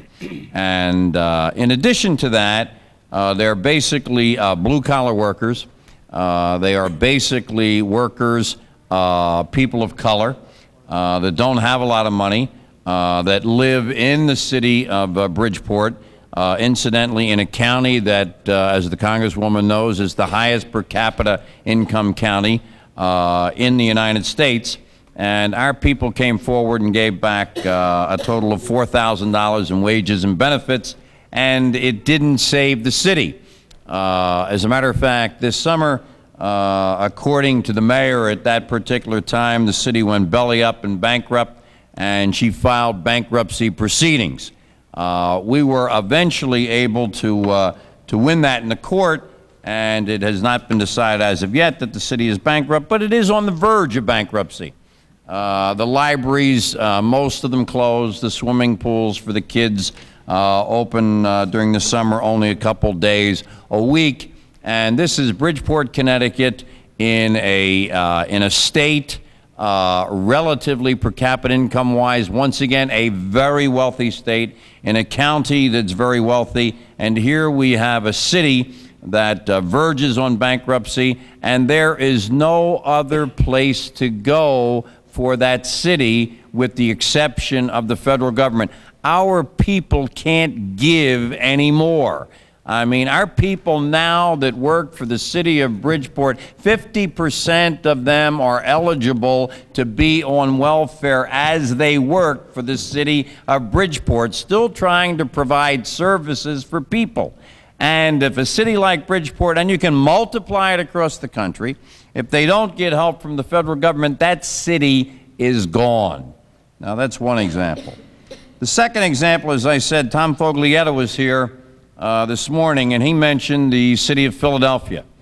It was only 7 months ago in the city of Philadelphia when, as they had to do in the past, they had to go in to get short-term notes to the tune of $250 million in order to carry them over, as many cities do, for 4 or 5 months until their taxes start to roll in the early spring.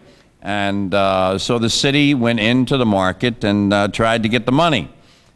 Because of the condition of the city, because of statements by virtue of the finance director and the city controller, they were met in the bond market, they were met in the banks with a jaundiced eye. And they couldn't come up with $250 million in short-term notes to carry them over. And once again, we represent the blue-collar, white-collar workers to the tune of 13,000, 14,000 people in the city of Philadelphia. 2 years ago, went to the collective bargaining table, saw fit to reduce the holiday package, the vacation package, and took a very, very minimum contract, not even meeting the rate of inflation that year and the next year as well. Our people recognize the problem. Our people work in these cities day in and day out. They saw fit to come forward and try and help their city. This was 2 years before. It did not provide the solution to the city of Philadelphia, and as a result, as I said, went into the market. And they couldn't get the money in the market. We then, through the city pension system, where we have representatives, saw fit to buy some of these bonds, and the pension system had to come forward before the banks would even consider buying some bonds from the city of Philadelphia.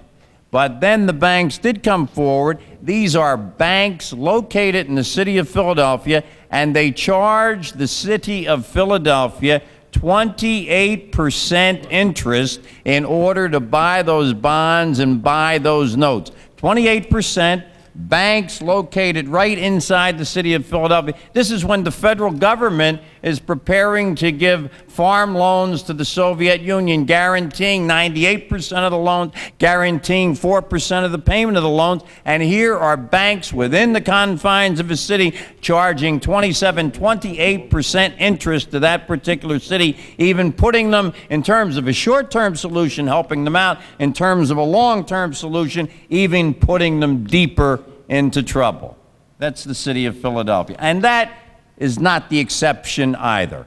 across the United States. And you can multiply this in Nassau County, Suffolk County, Albany, Milwaukee, I mean, all these kinds of places. The other one I would just like to mention is a story I read in the New York Times just about 3 weeks ago. Matter of fact, it was 2 stories, different parts of the New York Times. One was about, well, there were about 2 cities. And the first city was a city now where the water that comes out of the faucets is beautiful and clean and drinkable, where the roads are being completed in terms of repair, where the food markets are stocked with Perrier water and fresh cuts of meat, and they're selling them and people are buying them. In the automotive showrooms, they're filled with Mercedes and Porsche and Chryslers, and the people are buying them. And as a matter of fact, every person, every adult in that city, in terms of reparations, is going to get $75,000 from their government. And that was a story of one city. Then there was a story of another city where the water isn't always clean that comes out of the faucets, where 65% of the streets and gutters need repair desperately, where the bridges are crumbling and falling apart, the telephones don't always work, the swimming pools for poor kids over the summer open 2 days a week, and now libraries sometimes open a day a week. And rarely do the majority of the citizens in this city drink Perrier water, and they certainly don't drive Chryslers and Mercedes. And they're not getting any reparations at all. And one city was Kuwait, and the other city was New York City. And I guess the message that I have for the members of the Congress of the United States, and it's short and succinct, is this. And it's also doubly important that the administration hear it as well. And I heard the question just mentioned a few moments ago, where do we get the money? Well, we get the money in places like that. All right, we take the caps off the budget agreement that were put in about 2 years ago. We don't have a Warsaw Pact anymore. We don't have to give money to Western Europe anymore. We don't have to give $80 billion to Norway anymore. We don't have those kinds of problems anymore. We don't need a defense budget the size that we have now. We don't have those kinds of problems anymore. And the question of where we get the money, if we could get some kind of money off budget for Kuwait, by God, we better get it for the cities in the United States. Thank you. Thank you very much, Mr. McEntee. You didn't disappoint us with a very important message.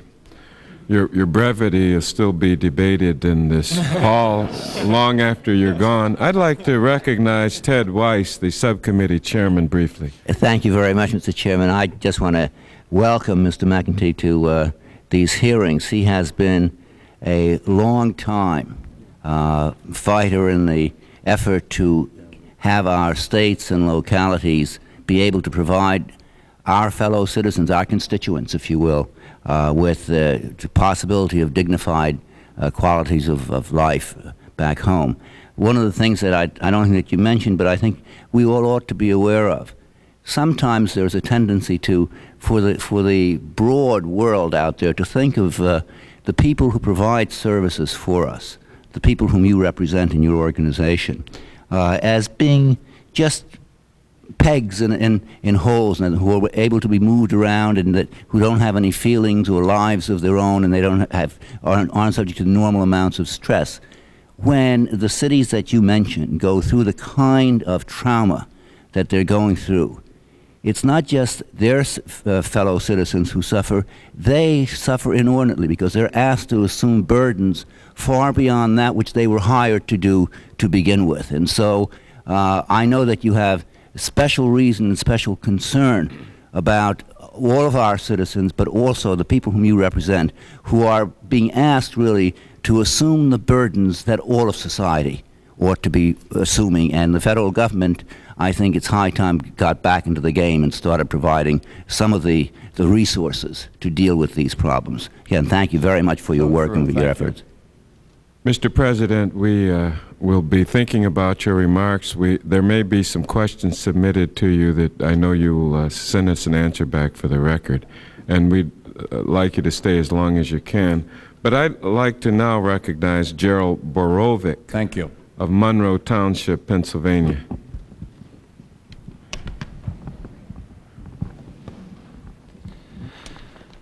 Mr. Chairman and members of the subcommittee, I'd like to thank you for the opportunity to appear before you today.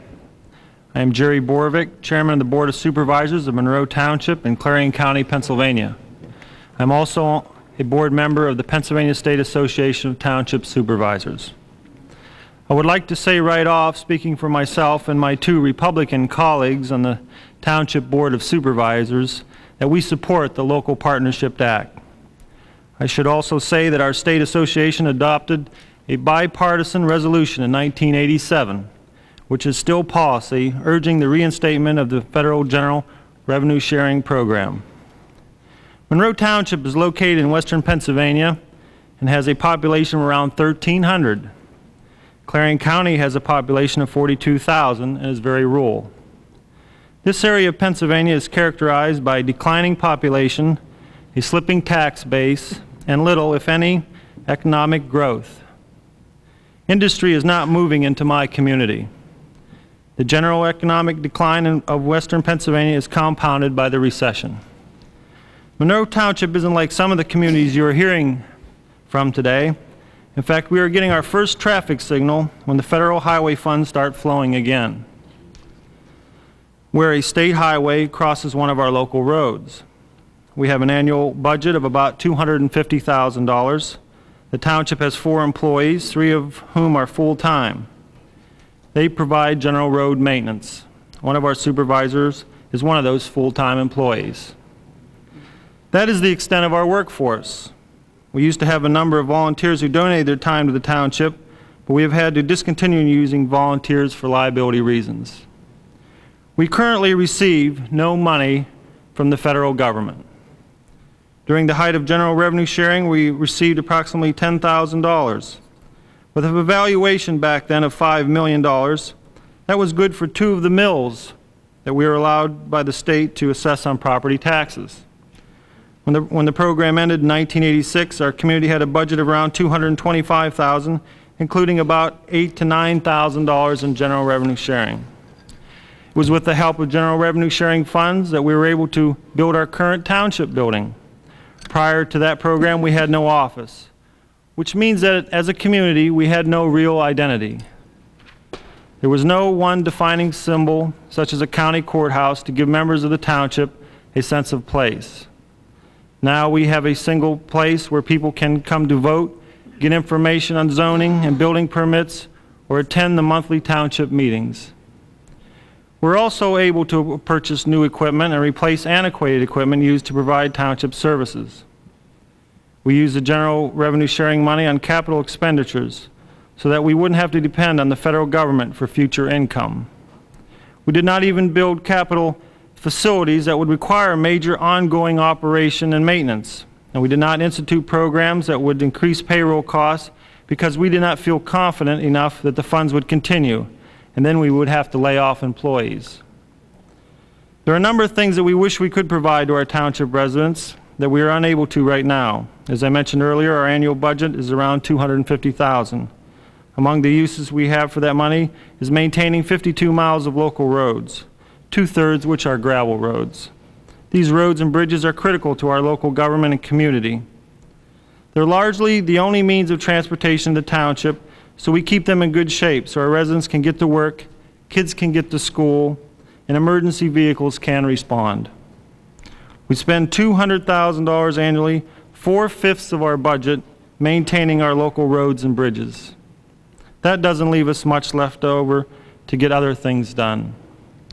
Since the mid-1980s, environmental issues have increasingly become a concern of our residents. They hear about problems with drinking water in other communities and naturally become wondering how safe and clean their own drinking water is. Most of the township's drinking water supply comes from private wells. We also have a large number of on-lot sewage systems, residents who are concerned about neighbors contaminating their drinking water supplies. We are the first place a resident comes for help when they want to know if their drinking water is safe. But we do not have the capabilities in-house to supply drinking water tests. We cannot afford to hire a service to conduct testing either. The Pennsylvania Department of Environmental Resources is busy dealing with larger issues, such as strip mining and solid waste disposal. There is no one around to help the small communities. At this time, we have no environmental initiatives in our community. If we were to receive federal money again, we would definitely want to provide some environmental services to our residents. I'm thinking here of testing water, or at least helping to pay for tests. We could have water tested for a new subdivision, for example. We would also like to test some of the streams in the township, especially those that are more popular with our children. To sum it up, Mr. Chairman, we are kind of treading water in our township. We are not sinking yet, but I think we are a lot like other small rural communities that aren't moving ahead either. We can't provide enough things to keep moving forward or to promise our kids a future worth staying for. As I've said, the economy of Western Pennsylvania is slow. There is not enough money to provide many of the things we should provide, and everything seems to cost more. For example, because of the mandates governing underground storage tanks, there are virtually no small service stations in the township. The mom-and-pop gas stations can't afford to stay in business anymore. That means that we have to go farther to get gas, and when we get there, we are charged more because those station owners have less competition. That costs township residents more and also costs the township more because we have to buy from them too. Mr. Chairman, that concludes my remarks, and I'll be glad to try to answer any questions you might have. Well, Mr. Borovic, you've drawn a very poignant and clear picture for this committee. We appreciate your testimony. I'd like to now turn to the Mayor of East Orange, New Jersey, Mayor Cardell Cooper.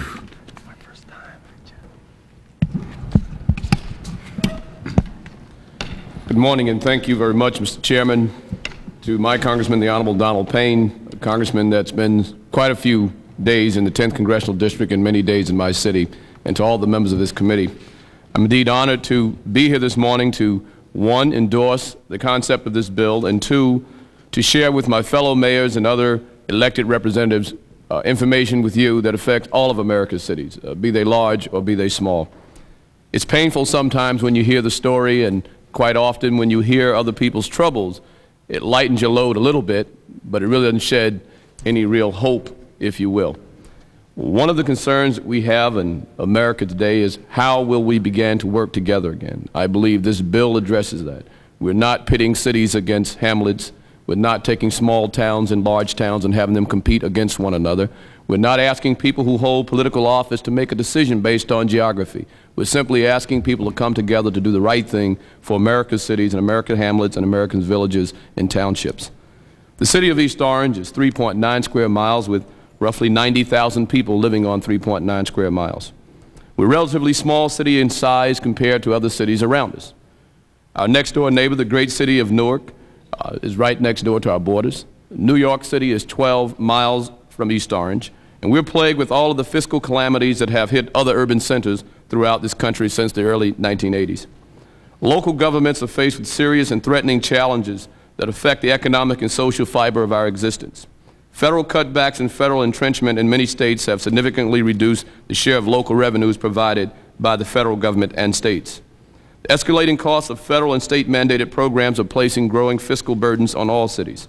Such national standards as it relates to the environment, although necessary, will create additional costs to local government.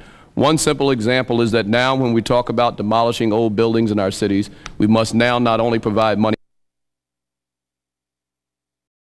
Such national standards as it relates to the environment, although necessary, will create additional costs to local government.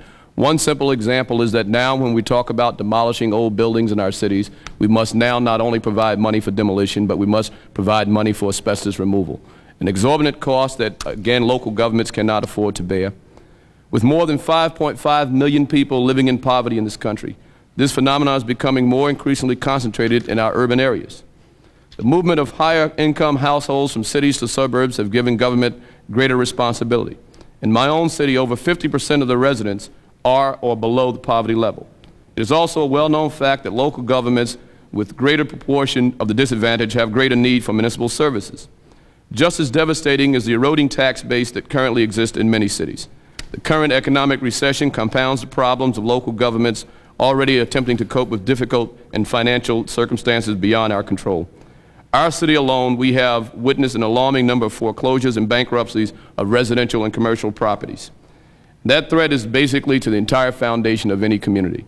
We cannot get in the business of owning apartment buildings and office complexes which are empty. Yet and still, there is no assistance provided to local governments to help rescue them from this dangerous notion of property ownership.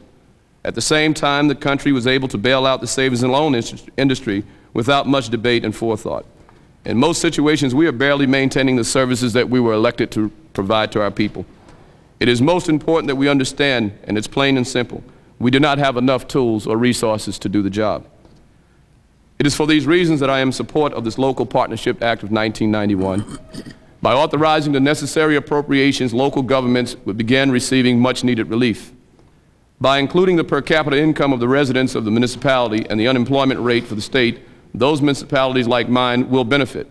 However, I must point out, and I would like to say that the unemployment rate for our state and in other states may not truly reflect sometimes the overall unemployment rate in urban centers populated by African American people or Hispanics. It is also important that we recognize when we use those numbers that we pay special attention to those people who simply have given up on trying to find a job or even collect unemployment, because they are the ones who are lost and have fallen away alongside the way and do not become part of America's horror stories of statistics. But urban centers usually have a higher unemployment rate, as we know, and in New Jersey in particular, with our difficulties that we're facing right now, the unemployment rate in cities are climbing every day. In cities such as East Orange, Newark, and Jersey City, we're faced with unemployment statistics which are now in double digits. Our disparity between the tax rate and those who are able to pay is greater in urban areas than anywhere else. The taxation of most dwellers is high relative to the suburban counterparts, causing a plight that began over 2 decades ago. In New Jersey, where the property tax provides a major form of revenue for the local government, the increase of the foreclosures and bankruptcies that I mentioned previously have been due in part to the inability of people to pay their taxes. Abatements and payments in lieu of taxes are mechanisms that assist property owners and developers, but do very little to provide resources for current municipal operations. I do agree in the long run that these tools can be used to promote development and can assist in some instances, but we need fiscal help now. We need assistance where local governments can attract new revenue sources without giving away the store. The formula that is provided in the Local Partnership Act of 1991 to assist those local governments by providing more funds to local governments with high tax rates is needed. The city of East Orange, the average homeowner pays $4,100 per year in taxes. Mr. Chairman, it is impossible for us to understand how is it possible that we can continue to spend money on international affairs and yet forget there has to be a domestic agenda. Ladies and gentlemen, I am here in support of this particular piece of legislation. I commend the committee, and I say to all of the mayors and leaders in urban America and the small hamlets and villages, our job now is to make sure that message is heard throughout this country. I want to thank you for this opportunity. Thank you for an eloquent statement, Mayor Cooper. And your remarks, I know you had more to make, will be included, your entire statement will be included in its entirety in the record, and so will all of the other witnesses. We're racing against a vote on the floor, so I'd ask you to keep that in mind as we move along. I'd like now to call on the county manager of Ashe County, North Carolina, Mr. Michael Dixon. Welcome to the proceedings, sir. Thank you, Mr. Chairman. Mr. Chairman, committee members, ladies and gentlemen, thank you for the opportunity to appear before this distinguished committee in support of House Resolution 3601, Fiscal Partnership with Local Government Act of 1991. My name is Michael Dixon, and I am the county manager of Ashe County, North Carolina, where I have been a lifelong resident. Ashe is a small rural community located in the far northwestern corner of the state in the Appalachian Mountains. Our county has a population of 22,200 according to the 1990 census. We've lost a little over 100 people since the 1980 census. Our major industries are furniture manufacturing and agriculture. Many of your Christmas trees may have been grown in Ashe County. I'm here today as a representative of Ashe County urging your favorable consideration of this bill. I have also brought a letter from Mr. Bill Owens, President of the North Carolina Association of County Commissioners, in support of H.R. 3601. I would appreciate the Association's letter being included as part of the official record. We'd be happy to include that letter in our proceedings. Thank you, sir. I appreciate your efforts to address the fiscal crisis facing many of our local governments. Newspaper headlines have publicized the unpopular actions taken by our larger cities and counties to avoid budget shortfalls. These measures have included drastic reductions in public services, staff terminations and furloughs, delays in infrastructure repairs, and decreased support to public schools.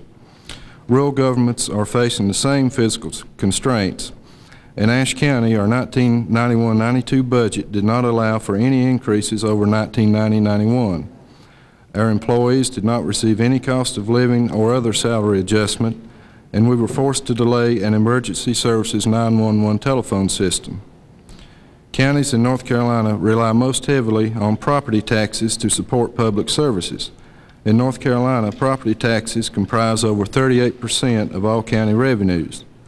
As a result of the surge of property values during the 1980s real estate boom, counties received growing property tax receipts to fund many of the new mandated services imposed by state and federal governments. Since that time, however, property values in North Carolina and elsewhere have stagnated or are falling. We can no longer count on that revenue growth to support intergovernmental mandates. Our county has a large number of elderly residents living on fixed incomes. They cannot withstand higher property taxes. Substantial tax increases may force many to give up their homes. Property taxes are seen by economists as being highly regressive, such that the poorer and middle-class families must pay a higher portion of their income in property taxes than their more affluent neighbors. A description of H.R. 3601's intent stated that the federal government's support of local government has declined by 40% during the 1980s. Nationally, we are now seeing a decline in state support as well, as state governments grapple with their own budget emergencies. In North Carolina, the state withheld some of the revenues that it collects on behalf of its local governments during the past fiscal year. The New Year's budget has frozen these revenues at 1990-91 levels, and we are concerned that further reductions will be forthcoming if the economic climate worsens in North Carolina. Despite declining intergovernmental revenues, county governments must fund increasingly expensive programs which are organized, controlled, and mandated by the state and federal governments. We pay 50% of the non-federal share for AFDC and 15% of Medicaid cost. Social services mandates are but the tip of the iceberg. The cost of doing business in local governments are increasing rapidly due to new federal environmental regulations. For example, EPA's revisions to the Resource Conservation and Recovery Act now require that all landfills be lined with synthetic materials and be equipped with monitoring wells for groundwater contamination and methane gas detection. We anticipate our new landfill will cost an additional $1,397,000 over the next 5 years alone. Given the new and ongoing mandated requirements of local governments, H.R. 3601 is welcome relief. Bill sponsors are to be commended for recognizing the impending federal crisis faced by local governments. In closing, we in North Carolina believe that additional federal funding allocations to local governments are essential to avert serious fiscal difficulties in the near term. Once again, thank you for the opportunity to speak in support of Fiscal Partnership with Local Governments Act. I'm hopeful that you will give favorable consideration to this bill. Thank you very much. Thank you, sir, and we hope you have a successful Christmas tree season that will be coming up very shortly for your county. That's pretty important. We do too, sir. Thank you. Patrick Henry Hayes, Mayor, Little Rock, North Little Rock. Mr. Chairman, it certainly is a pleasure to be before this committee, and I can tell you that in sitting and listening to the members up behind the podium or up behind the desk in front of you, and certainly in listening to my colleagues on this level, The goosebumps have gone up and down my spine a number of times because we are indeed, in most instances, singing from the same choir book. I serve as a mayor of a city of 61,700. It's the largest city in Arkansas, as Congressman Thornton indicated, to operate under a council form of government. I not only have the opportunity to issue the proclamations and to cut the ribbons, but I also decide where the potholes are filled and where the drainage ditches are dug and maintained. I've had the opportunity over the years to serve in several different levels of government. In my college age, worked for Senator McClellan on the other side of the Hill and spent 3 years off and on in service to him, in addition to working for a group that gave a great deal of support and assistance to local communities in LEAA, which was so to speak, a creation that I know Senator McClellan fostered. For several years, I had the opportunity to serve in the Arkansas legislature, in addition to serving in a constitutional convention that was directed by our citizens, and unfortunately they didn't adopt it, but that experience was indeed certainly satisfying and educational. Finally, I end up at what some refer to as the bottom of the rung, although I refer to it as the top of the heap when it comes to the different branches of government. And what I have learned in the experiences that I have had in all 3 levels of government is that indeed we all are a partnership. And that's why the word that you have contained in your bill is so satisfying to me, partnership.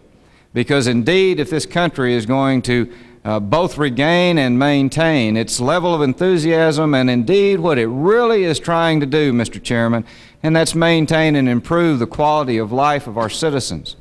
It saddens me to note that for the first time in the history of this country, surveys are starting to reflect where people feel that our children will not be as well off as we are. And that just sort of goes right to the quick of what I believe that we are trying to do on the local level. I recall sitting during the Persian Gulf War, and as patriotic a moment I think that I had an opportunity to feel time after time again when our men and our women were doing this country proud. But then I had thoughts that sort of crossed my mind when one of the national announcers would say, "There goes another Tomahawk missile." And I probably, Mr. Chairman, would be blasphemed for this statement. But when they told me that that Tomahawk missile cost $4 million, I'd have to say that if I was asked the question now, would I be able to use that $4 million to improve the quality of life for years to come for my citizens, or that missile would indeed blow Saddam to smithereens, I probably would have to take that $4 million. Let me give you an analogy, and I'm going to defer to my colleague to the right. I don't want to go over my prepared text, and I'd hope that that would be included in the record, but I'd like to focus on attitude. The attitude of what I think the 80s gave to those of us in local government. In that attitude, I'll use the analogy of a foxhole. And we are indeed the foot soldiers in that foxhole. And we don't even know who the generals are.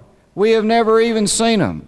The majors and the colonels, they float around somewhere totally out of our sight and out of our realm of knowledge whatsoever. Every once in a while we may get some directive with their name on it. We see maybe a lieutenant and he has yellow on his shoulder because he's a second lieutenant, if we see anybody of authority at all. And what we've been getting, or at least from an attitude perspective, what we've been receiving from the federal government, and we are sitting down in our foxhole and we'll say that we get a brand new rifle. And with that brand new rifle, we get a sheet of instructions. And that sheet of instructions says, unless you shoot it in this way, unless you aim it in this direction, unless you cradle it in this perspective manner, that we're going to have to charge you for that rifle because we are the ones that feel we know how to tell you to use it the best. And then they finally say, oh, and by the way, we can't send you any ammunition right now. We're going to go ahead and give you a list of local contractors or contractors that you can go buy that ammunition for or from. And so what do after looking at this? I take that rifle and I throw it away, and I take the old piece of equipment that I have that I at least know a little bit about how to use it and go about my business. What this legislation does, Mr. Chairman, to us, this legislation says that the general is now going to try to sit in the foxhole next to us, that the general is truly going to try to be a partnership in the fight that we're having to make, and that truly this Congress and this nation is now going to do what it needs to do in order to ensure that the foundation of what we are trying to do on an international basis, and I can't tell you anymore how much pride that I have in the future of what I think this country can do. But, Mr. Chairman, we have to look at home, and we have to realize that the foundation is cracked. The giant is no longer sleeping. He's shouting very loudly, and he is hopefully through us shouting to this body and through this committee that action needs to be taken, that we are indeed drowning in our problems, and that we indeed need to have partners in trying to solve those problems, and that partnership needs to begin not only at the state level and the local level, but indeed at the federal level, which it is for so long sort of left us in a lurch. I kind of feel like, and I'll summarize my testimony by saying, for a long time I felt kind of like Rocky in the 14th round. I keep getting spun around by Apollo Creed in Rocky I, but somehow I land on my feet. Every once in a while I have to pick myself up from the canvas. But indeed, Mr. Chairman, I am going to survive. But I can't tell you how I ache and how much I want to survive to make sure that when those surveys start coming in and the year 2000 faces us, that we feel our children will yet again be better off than we are. Thank you very much. Thank you, Mayor Hayes. Your ability to draw these analogies before this committee is very impressive indeed. From Laredo, Texas, Mayor Saul Ramirez. Mr. Chairman, thank you very much. Good afternoon, honorable members of the subcommittee. I'm Saul Ramirez, Mayor of the City of Laredo, Texas, a community of 130,000 on the U.S.-Mexican border. And I come before you today to strongly support the passage of the Local Partnership Act of 1991, as introduced by you, Mr. Chairman, and co-sponsored by our Congressman Albert Bustamante. Ever since federal revenue sharing was terminated in 1986, cities in our great country have been overburdened to carry out more and more mandates with less and less federal financial resources. Some pretend it's local autonomy or self-determination of municipalities. Others call it infringement on states' rights. However, it can be hardly called this, since the federal government continues to pile on new guidelines and requirements with no financial resources or local flexibility to implement them. Cities preferred the old partnership of new laws with some resources versus new laws with no resources and only new deadlines to implement them. In 1986, when the City of Laredo, as most municipalities, suffered great losses to basic services when revenue sharing had assisted in purchasing such things as capital equipment for fire and police protection, as well as equipment for public works. After its demise, new taxes and user fees had to be implemented just to meet the minimum demands, while other city programs had to be curtailed or scratched completely. In a port city such as Laredo, with its close proximity to Mexico, the city has less equipment and manpower to cope with international problems related to the environment, infrastructure demands related to international commerce, and drug enforcement activities to combat the importation of illegal drugs from Mexico and other Latin American countries. Mr. Chairman and members of the subcommittee, these are not easy tasks to achieve. In the environmental arena, the city is now having to cope with new federal mandates such as the amended Clean Water Act requiring the EPA to promulgate regulations establishing a national pollutant discharge elimination system. These regulations establish a permit application requirements for stormwater drainage associated with industrial activity and discharges from municipal stormwater sewer systems serving populations greater than 100,000. This application process and anticipated capital expenditures will be both expensive and costly. We recognize this. We know it's necessary. What we don't know is where the money is going to come from to pay for such programs. These new requirements are only one of a long line of unfunded federal mandates which are hypocritical in that EPA has failed to address the cleanup of the Rio Grande River, which is the most polluted river in the United States and is endangering the health of 3.5 million residents from El Paso to Brownsville, Texas. Until recently, more than 20 million gallons of raw sewage were being dumped into the Rio Grande by our sister city of Nuevo Laredo, Mexico, every day. While this new non-funded mandate eliminate or confine pollution to the these new non-funded mandates eliminate or confine pollution to the Mexican side of the river? I dare say not. Will the legislation proposed in the Local Partnership Act be instrumental to assist us with new and old program dictates? I am sure that most municipalities will respond with a resounding yes. Cities need the assistance and the revenue to not only cope, but to produce for you. In Laredo, Texas, at our bridge crossings, federal import duties collected amounted to an astonishing $176 million in fiscal year 1990 alone. That went to the U.S. and nothing to the local treasury. However, all these revenues producing traffic for the federal government, almost 3,000 tractor trucks crossing our bridges daily, with a sizable number of overweight Mexican trucks, does make shambles of our streets and our corresponding infrastructure. The Local Partnership Act will be important to cities in that it will force the reality of not only regulatory input, but financial responsibility of the federal government. For if not, we have the cities have to look forward in the future. We have recycling legislation, Americans with Disabilities Act mandates, more environmental and transportation regulations whose intent is clear and proper, but whose funding mechanism will stare at the eyes of an already groggy local taxpayer and strapped city budget. The pendulum has swung 180 degrees. Now it's the local citizens that are tired of increased property taxes, user fees, and sales taxes that in our case go mostly to the state. Of the $73 million collected in annual sales taxes out of the city of Laredo, only $9 million stay in our community. Even locally financed general obligation bonds are stripped of their effectiveness by being subject to federal taxes if not spent in a 2-year time period. Along with all these things, cities are now having to help the state with their deficits, as we are in Texas, while not receiving our fair share of the tax dollar. As an example, additional mandated landfill user fees will now obligate our city to pay the state $225,000 a year, up from $60,000 a year ago, to bury our own garbage at our own expense. Is this really fair to cities? At this rate, how can we afford basic and rudimentary services to our citizens? We therefore ask you to provide us, the cities, with the means to meet our local mandate requirements concurrently with our country's foreign policy responsibilities. Adequate city services produce good, healthy citizens who must not be forgotten, for it's the citizens that will continue to keep our ideals strong and our country great. Thank you very much, and if you have some questions, I'll be glad to answer. Thank you, Mayor Ramirez. We do have some questions, and I recognize the gentleman from Wyoming, Craig Thomas. Thank you all for a very important contribution.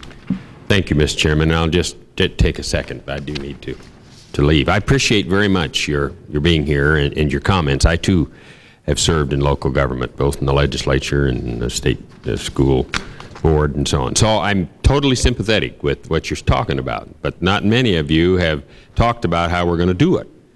So I want to share with you, and you know that you have the same problem when your departments and your commissions come to you and want more money for the library and so on, and you don't have it. You got the very same thing. The payments, as a matter of fact, to the states have gone up over the last 10 years from $583 billion to over $1 trillion. So the payments are not down. The expending is not down. They have gone in programs. I guess the question you'll have to answer to yourselves is, how do we do that? Do we start putting all that into a fund and send it for local folks to decide? I pretty much support that. But the fact is, we keep wanting more. We talk about the economy. People want the federal government to do something about the economy. Reducing taxes is usually one of the things that has to be done. You mentioned S&Ls. I wasn't here when S&L started. Do you want to not have the depositors get paid when your S&L goes out? I don't think so.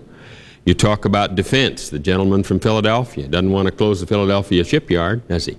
All I'm saying to you is you know how tough some of these things are. Someone who maybe represents several, tell me about categorical grants. What do you want to do with those? Would you rather transfer those into block grants? My friend from Seattle, is it? And then? It's Spokane. Spokane. That's reasonably close. Close, yeah. And really, we're all part of the same state anyway. I guess that it's very easy to sit here and say, yes, we hear what you're saying. But I think that what's more important is that perhaps you hear what we're saying. It is true that money to states has, in fact, increased. But just because it goes to the states does not mean that it goes to local governments. I can show you that in the last decade, federal support to local government has decreased 75%. And at the same time, the amount of mandates has increased disproportionately in terms of what we have to fund. The very fact that you would fund this particular partnership, even if we took all of the money that is earmarked for the partnership, it would not even pay 1/2 of the complete construction for wastewater cleanup that has been mandated by the federal government. And that's really our problem. Now, in terms of block grants and specific programs, the only thing that I can say in terms of that is the block grant program is one of the best programs that we have. I mean, it's a program that we have managed to fight for and to So protect. you would generally favor taking current programs that are categorically funded and put them into block grants? I don't want to be put in a position where I have to pit one program against another. But we are. Well, we are. You can take the total defense spending out of it, and we still have a deficit. And I'm not being argumentative. I agree with you. I'm just saying you need to share in a little of the fun. Come over this afternoon and watch the vote on foreign aid. And it may be interesting for you to know that the National League of Cities, in probably one of the most brutal discussions that I have ever been a part of, categorically, overwhelmingly, by whatever percentage, almost literally, you wish to pick, voted to raise taxes. And that wasn't easy. And we face, you know, as it was indicated here, I mean, I am a Republican in our community. And our community doesn't like taxes any more than anybody else. But as we look at the problem, I mean, right now we're out of balance for 1992, $3 million. And there isn't one person on my council that believes that we can balance our budget by reducing our utility tax rate. I mean, that just doesn't happen. That would make the problem worse. So that we think we've been very realistic, and we'll take the message back. I mean, we'll help you. Sure. And to say that we'll increase the taxes. Well, I'm going to stop because there's more, and I appreciate it. And I appreciate your problem. I just want to ask you to participate with us in finding some resolution. For instance, Mr. Cooper, if we don't change it in West Orange, change to be a township, if my information is correct, so they could get more money the last time there was a sharing. And we can't do that. They're twice as affluent as yours, and they ended up getting more money and you getting less. Now, you can't do that kind of stuff. Isn't that correct? Let me say to you, Congressman, that one of the things we must recognize that when people write rules, they write rules for many reasons. And I just want to touch upon the S&L note that you made for a moment. Yes, the people who invested their money ought to get paid, but the people who invested America's money in the S&Ls should have monitored the S&L so we didn't have to worry about paying those people when they got ripped off. And I think that needs to be said. I think it's going to be said that when we talk about rules, again, that we not apply the rules at the end of the game, but at the beginning of the game. And that's what frustrates mayors and people at the local level, because once again, you're talking about being on the front line. You go tell a person who's not eating, does not have a house to live in, that we must do the noble thing and worry about the investor at the S&L, and the person tells you, well, Mr. Mayor, the depositors, rather, Mr. Mayor, we don't have any money to deposit anyway, so who comes first? I understand. So I respect what you're saying, but I just want you to know that we're up against a different kind of a fight, and we're often the ones that are left to explain the mistakes that are made, and then we began to explain those mistakes in terms of the victims. What about those people who walked away with pockets full of money? I think that's the question America's got to answer. Of course. Thank you, sir. You're more than welcome.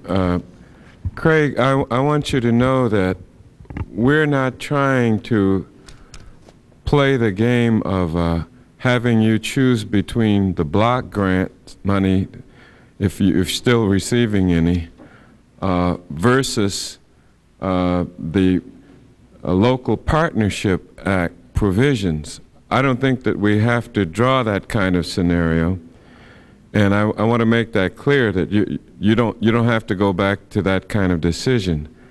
The second thing I want to talk about is that this money is not something that doesn't exist. We're talking about a total United States appropriation for 1993 of $511 billion. And within that, under the Graham-Rudman-Hollings budget agreements that we are working under, we have a domestic appropriations resource of $198 billion. Now that means that within the $198 billion pot, we have to make some decisions. But that's all we do anyway. If there wasn't any Local Partnership Act, we would still be making decisions. The question is, where on the ladder of priorities does this aid to cities and villages and counties come in the decision-making process that we 535 national legislators have to decide? And I would like to just volunteer one suggestion, because the first appropriation for the Local Partnership Act is really a measly $2 billion. So that's $2 billion out of $198 billion. Now, if I may volunteer a source for that money, is that since the National Aeronautics and Space Administration program, very important, but gets $14 billion out of the $198 billion pot. Now, if you ask me, as Mayor Hayes said when he saw $4 million worth of ammunition going off at one round, if you ask me, would I be willing to cut $2 billion out of NASA's program to give all of you the beginning part of $2 billion, if I cut $2 billion out of their $14 billion, tell me, would the Earth start rotating on its axis, or would we have a meltdown in Washington, D.C.? I want to tell you this, I don't think anybody outside of NASA would even notice it. So it isn't that we have to look at the deficit to worry about $2 billion or worry about raising taxes. We're not here for that kind of discussion. I want all of you to begin this financial study with me, because we're going to all make it together. We're going to agree, and there are other candidates. I'm not picking on the National Aeronautics and Space Administration, but if you can tell me that their $14 billion appropriation can't be cut by $2 billion, leaving them with $12 billion, I would be very surprised. There are other candidates, but we've got inside of the domestic appropriations $198 billion. Now, all I'm saying is that I'm going to review all of those programs that are getting that much money and take $2 billion to put into our Local Partnership Act. I think that's doable. It doesn't require suspending the budget agreement. It doesn't require violating the Graham-Rudman-Hollings law. It doesn't require going into any more debt. It requires us deciding where the priorities are.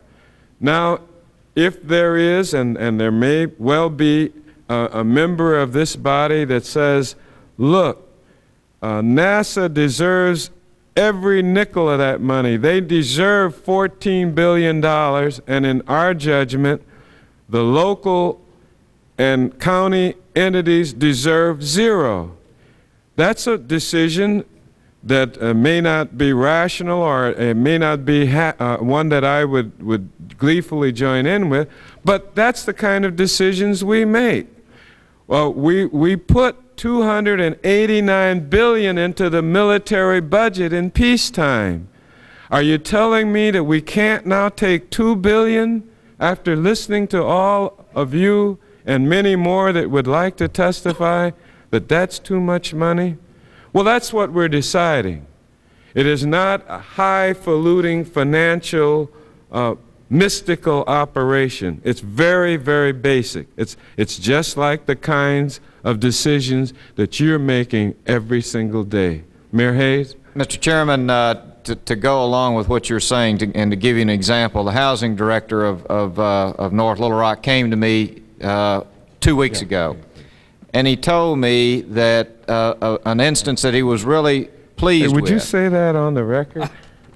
I mentioned I don't disagree with you, and I think that's exactly what we need to do. But you all, and you understand very well, that you have to give up something to do something else. That's and, right. And that's what we do. I might tell you, however, I've heard 17 different people wanting to take it out of defense in the last day and a half. So, thank you. Well, we may get a majority then before this thing is over. Thank you, Mr. Chairman. Excuse our discussion. We operate rather informally sometimes in the committee. Not at all, Mr. Chairman. My housing director for the city of North Little Rock came to me and told me of a church group that had asked him, and he gave his permission for that church group to come down and spend 2 or 3 days in one of our projects in order to somewhat train themselves for missionary work in South America, that they were going to go down and spend 2 or 3 months this past summer. And he asked that church leader, why don't you spend the 2 or 3 months in that project? Because not to say that the community that you're going to out of this country is not in need, but I can assure you that the combat zone, I know, and I think I probably speak for most public housing, is indeed, that is if there is a trench, the trench is the deepest in our public housing and communities all across this country. So what you are saying, I certainly second, and that is, obviously we all have to make priority choices. And in the current climate of the citizens that we all represent, feeling that they have indeed been hit too hard and too long and too often, that those choices are going to have to be based on a need, and that need is not going to be a pleasant one to decide. Thank you, sir. Ms. Mink. Thank you very much, Mr. Chairman, and I certainly applaud your coming here and presenting your testimony. It's going to mean a great deal in helping to fashion this legislation.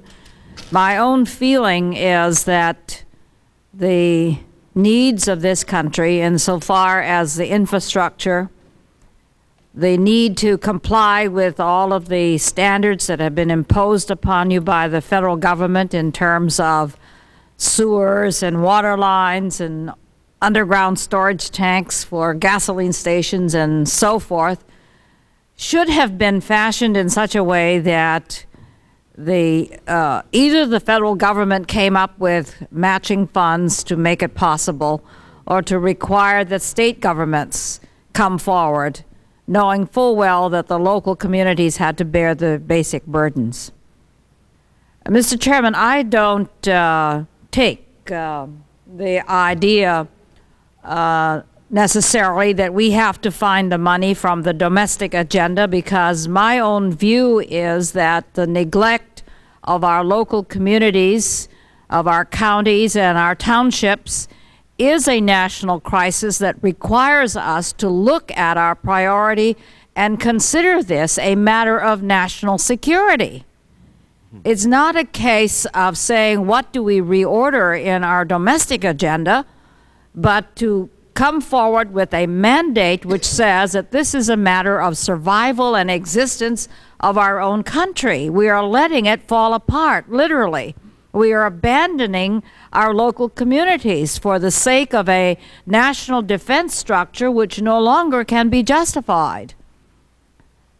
Two, as I was saying to my colleague here, two B-2 bombers will meet this first year's requirement, which is too little in my own estimation for a start. So I don't think that it's fair for this committee or for any member of the Congress to put upon you the responsibility of saying where the money is going to come from. I think it's self-evident. My concern is that we look carefully at the formula which is structured in the bill, and that is the question I would like to present any of you who would like to comment. Have you had time to look at the formula which this bill sets forth, and do you have any specific comments as to whether the formula is fair in terms of deciding exactly how much your communities are to receive, and whether the splits are fair, whether the emphasis is fair, whether the effort index, which is listed, is fair? And any thoughts you have in that direction would help me in looking at the formula too and deciding whether it's fair overall for all of our local communities. Mayor Cooper. Yes, thank you very much, Congresswoman Mink. Appreciate the fact that you said that the onus ought not be on us to tell them where to find the money, but I think we all accept that challenge because I think we know what you know. And you're absolutely right. The domestic agenda has been ignored, and I know that we're a great country and we've done great things abroad, but there's a sense of purpose and belonging when you do something at home. Charity, they say, begins at home, so I thank you for those comments. My only concern in my comments I made about the formula that I think we ought to give some consideration, and I'm not sure the answers to this, but give some consideration to when we talk about the unemployment rate in particular states, because you will have high pockets of unemployment that exist in certain areas, and you will not have the same level of unemployment existing in another area. We might need to take a look at that and see if there is any other possibility. Are you suggesting that we look at it county by county rather than the statewide figures for unemployment? Well, I would think that if we look at it county by county, we would get a closer picture. People have a tendency, if you will, what's going on, at least from my observation, is that you will find counties, for example, in New Jersey, the most urban counties have the most difficult problems and have the larger number of people who are unemployed, Essex County being the largest in the state of New Jersey, for example, whereas that you could go to Bergen County, which is right next door, the richest county, or close to being the richest county in the state, so the unemployment numbers would be different. You would also have where the jobs are located within the state. Certain jobs are located within certain regions, and as a result of that, the unemployment rate is not as high as it is in other regions of any particular state. So I think we could, in fairness to all people within that state, if you looked at it on a county-by-county basis, it might make better sense in terms of a better formula. Any others want to comment on that? Yeah, That's exactly my thinking about the formula. Yes, Congressman Mink, and Mr. Chairman, the formula does need to be adjusted in that respect, and I concur wholeheartedly. In as much as, say, for example, in Texas, there's an overall unemployment rate of 6%. Then you go along the border region from El Paso to Brownsville, with Laredo being right in the middle of the Rio Grande Basin, and you've got El Paso at 14% unemployment, Laredo at 8%, and then you get down to McAllen at 16% and Brownsville at 18% unemployment, but yet the whole state is at 6%. And so that I would wholeheartedly agree that the formula itself is pretty well intact with what it used to be in the past, except that it would target and would be a lot more equitable if we were to look at on a county-per-county basis and take that into consideration. How would we factor in the people who are no longer counted in determining the unemployment rate because they simply have given up? There are no jobs available where they live. They're on welfare. How will we factor in that element, which is an enormous part of some of the portions of my state that I represent? Yeah, I think that in that respect, I'm sure the chairman will come up with something that's feasible. But say, for example, in Laredo, where we do also have a lot of people that are on welfare, that do receive aid from the federal government in different ways, that also has to be taken into consideration somehow, because it does not truly reflect, that 8% unemployment does not really reflect the total amount of unemployed that we actually have there in Laredo, Texas. Mr. Chairman, members of the committee, just from the perspective of the National League of Cities, we would like to say that we believe that the formula is fair, but the targeting portion is a very key element. We would really like to go on record as just saying that whatever you can do, and we certainly concur with the unemployment and that sort of rationale for the targeting relationship. Also, it is important to realize, I think, that the population factor already is taken into account in the targeting. That may alleviate some of the problems that occur when people fall off of the unemployment rolls. Mr. Chairman, if I could just two quick comments. One that I think somehow the committee ought to take into consideration is because I note that that although the U.S., whoever the director of the U.S. Census was, declined to include what I believe to be a significant adjustment for population shifts, not shifts, but numbers in terms of the homeless and some minorities that perhaps were undercounted, that those are the people that demand and need and of right ought to enjoy a tremendous amount of services, and that they are indeed reflective of what our communities need to pay attention to. But because of the population and because of the stand of the Census Bureau, we don't enjoy those numbers in any kind of reflection of what we have to serve. So somehow I think that what I believe to be the true census count, as was recommended through that Bureau, except to the Director, ought to somehow be considered in that. There ought to be, in addition, one other thing, some flexibility for special types of revenue sources. And to give an example, my community owns its own electric distribution system. That, because of the way we're able to operate that and because of our rates, do provide the second largest single source of income for our city's general fund. That wouldn't necessarily be attributable as just a taxing figure, although it in essence and somewhat is. So there ought to perhaps be, as all communities are different, some flexibility in the guidelines with some determination by an administrative agency that would give that flexibility some true reflection of the actual impact on its citizens. Mr. Chairman, does the formula include anything with respect to the indebtedness of these local entities as a measure of index? We have a tax index, but do we measure their ability to do anything more from the debt factor? And if not, why not? Maybe we can answer that later. I'm just curious. I'm just trying to see what factors we might put into the formula.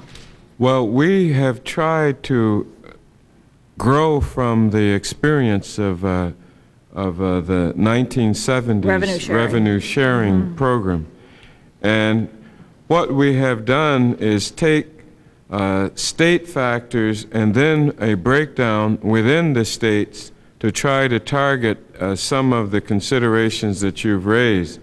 The nearest two that come close to the discussion that's presently underway is that the per capita income of a county would be counted in, and there we would pick up people who were welfare, unemployed, who would have been in the unemployed rates if they had actually been seeking a job, and we try to compensate for that in that respect. We also look at the tax effort, which is about as close as we can come to Mayor Hayes' consideration of how much and additional items and contributions, initiatives that are local that might be made. We have wrestled with putting the unemployment factor in a further breakdown within the states, and I read you loud and clear because that is the single most sensitive item. In the state breakout, though, we do have unemployment, per capita income, population, urbanization, income taxes, tax effort itself, and total taxes. So that what we're trying to do is take into consideration these statewide considerations, and then the population, the per capita income, and the tax effort within the state breakout, so that those changes in figures would pick up the cities and counties that are suffering more, that have higher unemployment, and that have people earning on an average less money. We want to revisit this, and this is an important, very important discussion that we're having, because the formula, of course, is going to be the engine that drives this whole process of partnership payments. And the income tax question that you just mentioned as one of the 7 that you've outlined in that first phase of the funding of the entire act, that is a state income tax. Is that what you're referring to? No, the state is a pass-through in this bill. The state completely. No state can benefit, but the formula. Okay, well, let me then ask this then. If, say, for example, again, Laredo, which if you took income tax returns out of Laredo as one of the criteria, wouldn't fare as well as if you took into consideration the generating source that it is for the federal government as a port, like other cities may be, as generators for income for the federal government. Like I mentioned earlier in my testimony, just this last year alone, with the duties that were collected from the federal government, they totaled almost $176 million out of our community, and they've been steadily growing every year. But it's taxing our infrastructure tremendously, and so if you took income tax as one of the criteria, it wouldn't fare as well as if you said, well, because of the demands that it places on a community that is a revenue-generating community outside of income tax for the federal government, that may also be a point of consideration in distributing these funds. That's something that we haven't considered. There would probably be few localities that would be in the unique position that you've described, since Laredo is a border city. But remember, when we talk about the tax effort within the local, within the state and in the cities, in the counties, we're talking about the taxes that are being levied upon you, as opposed to the taxes that are coming out of that locality that are federally derived. What you would like to do is be able to get some benefit from that position, and it might be difficult. I concede that this has not been given consideration. And the same thing with other border communities. If you took the sales tax that we generate, Laredo alone, again, over $79 million last year, for one of the poorest per capita income communities in the entire country. And the reason that it shows that is because we have all this purchasing going on there along the border that's feeding this new trade that's developing, or additional trade that's developing with our partner to the south. I'm happy to report that part of your tax effort would be a consideration for local and counties to be a benefit. That would come under this category of tax effort, because what we're trying to do is reward the people that are doing as much as they can for themselves in the beginning. What else that may help you is the per capita income locally, which I would suspect might be lower than average, and if that's true, that would operate in your benefit. So this discussion is exceedingly important. The formula is different from the revenue sharing program because of earlier years, because we've added the unemployment factor, but we have added it at the state level. And what I hear you saying is let's break it down even further to the county and the city, so that there might be even more support coming to those areas that are more hard hit. And I welcome this discussion. Could I ask if Executive Director Schiff and Coalition on Human Needs Director Vasilov wanted to make any comments on any part of our discussions, including the questions and answers. There's a seat right in the center, sir. Mr. Chairman. Yes, Don Payne. Before the next persons speak, I would just like to, excuse me, for the record, correct statement made by Congressman Thomas, who unfortunately has left. He indicated that the amount of funds that are going to counties now or to states is at an all-time high. I have before me a report from the New York Times, December 30th, 1990, information from the Rockefeller Institute of Government, which I would like to ask to have it made a part of the record. Without objection, so ordered. That indicates that in 1978, $130 billion were expended by the federal government to aid to states. Now, in that breakdown, there was about $90 billion of grants that went directly to governors. This is in 1978. In 1990, we're down to $55 billion. In addition to that, though, there has been a dramatic increase in the welfare and Medicaid portion. And so the total expenditure for 1990 is $120 billion. But of that $120 billion, $65 billion is for Medicaid and Medicare and welfare, and only $55 billion is going to grants to states. So I think that Mr. Thomas is totally off base when you compare $55 billion of direct grants to governments in 1990 as opposed to in excess of $90 billion 12 years ago. That's a tremendous difference, and so I'd like to have that added to the record. Well, I thank you very much. This is an important consideration. Ms.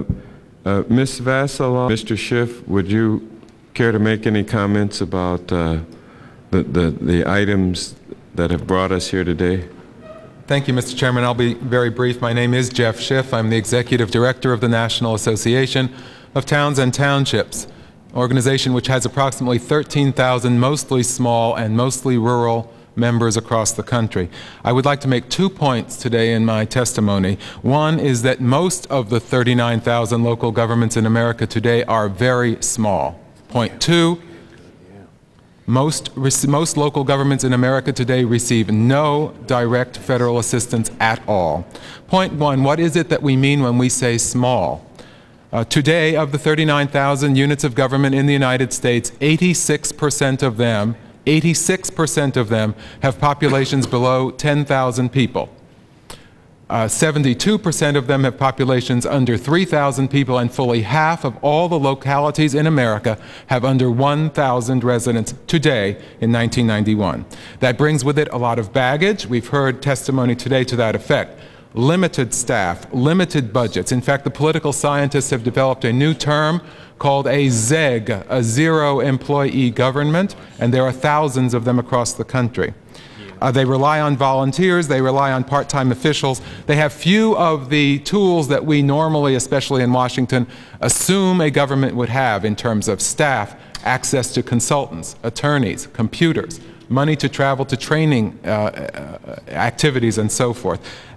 And yet they do provide the basic lifeline public services that people cannot provide for their own and do expect a government to provide. Roads and bridges and snow removal and police and fire and ambulance. These are the baseline, economically vital services that members such as mine provide daily. Point two, what exactly do I mean by the lack of federal investment? It is a fact that since the demise of the General Revenue Sharing Program, literally 80%, 4/5 of all of America's localities now receive have no connection whatsoever with the federal government except through the mandates which we've heard about today. No money whatsoever. This drop in the financial connection with Washington has, of course, tracked directly with the precipitous growth in mandates over the years. And I might point out that none of these mandates make any distinction between a size government when they are levied. So the issue that we do not get any money at all, no CDBG, no other kinds of federal investment, coupled with the fact that the mandates have precipitously grown, does exacerbate the problem. Let me say also for the record that we are not, as some might interpret, asking for exemptions from the mandates. We think basically in their kernel, most of them are extremely important public policy. And without them applying in a rational way or with some investment by the federal government, we are dooming America's small localities to be second-class communities without the health and safety and environmental protection that others may enjoy. What we have, however, is, as we've heard say this morning, the Congress enacts mandates, but does not have the money to pay for them. Local governments do not have the money to pay for them either, especially the small ones, which I point out again, are the majority, the vast majority of the intergovernmental community, the partnership that you are so interested in. It means then, in another way, that the federal government is relying upon this network of intergovernmental partners to carry out the public policy that it in Washington believes is important for our nation. And yet, they do not give the money, and the local governments do not have the money either. What that means, Mr. Chairman, is that we are setting ourselves up for an immense set of disasters. Because on the day that there is an environmental tragedy, or on the day where there is a health or safety cataclysm, it will be the day that the federal agency will say, well, wait a minute, I wrote regulations to put that mandate into effect.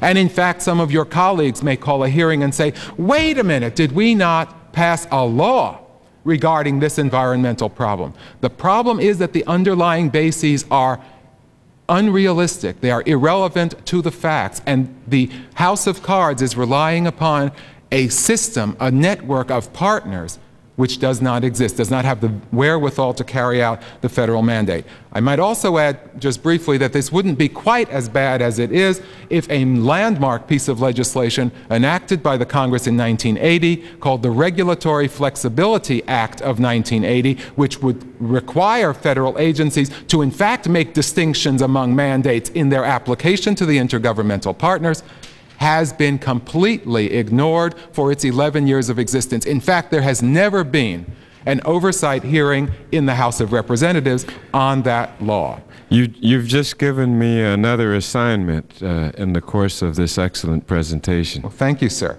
I will bring myself to a rapid close just now. I might also say, with all due respect, that in many cases, the Congress itself is part of the problem, because when it enacts some of these landmark legislative packages, which have become very popular in the country, it writes them very, very restrictively, very specifically, so that when they arrive at the administering agency, there is in fact much less latitude to in fact design these things, these kinds of acknowledgments of reality that I mentioned before.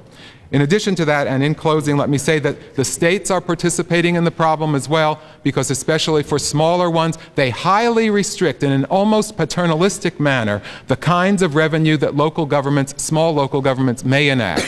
In fact, although I do not wish myself to be in the situation that many of our witnesses are in this morning, they are allowed in great measure by the states to have local option sales taxes, to have local option income taxes. By far and away in the United States today, no small local government is allowed by the state to do such things. They are required only to enact property taxes, which of course are the most onerous, inelastic, and hated revenue source across the country.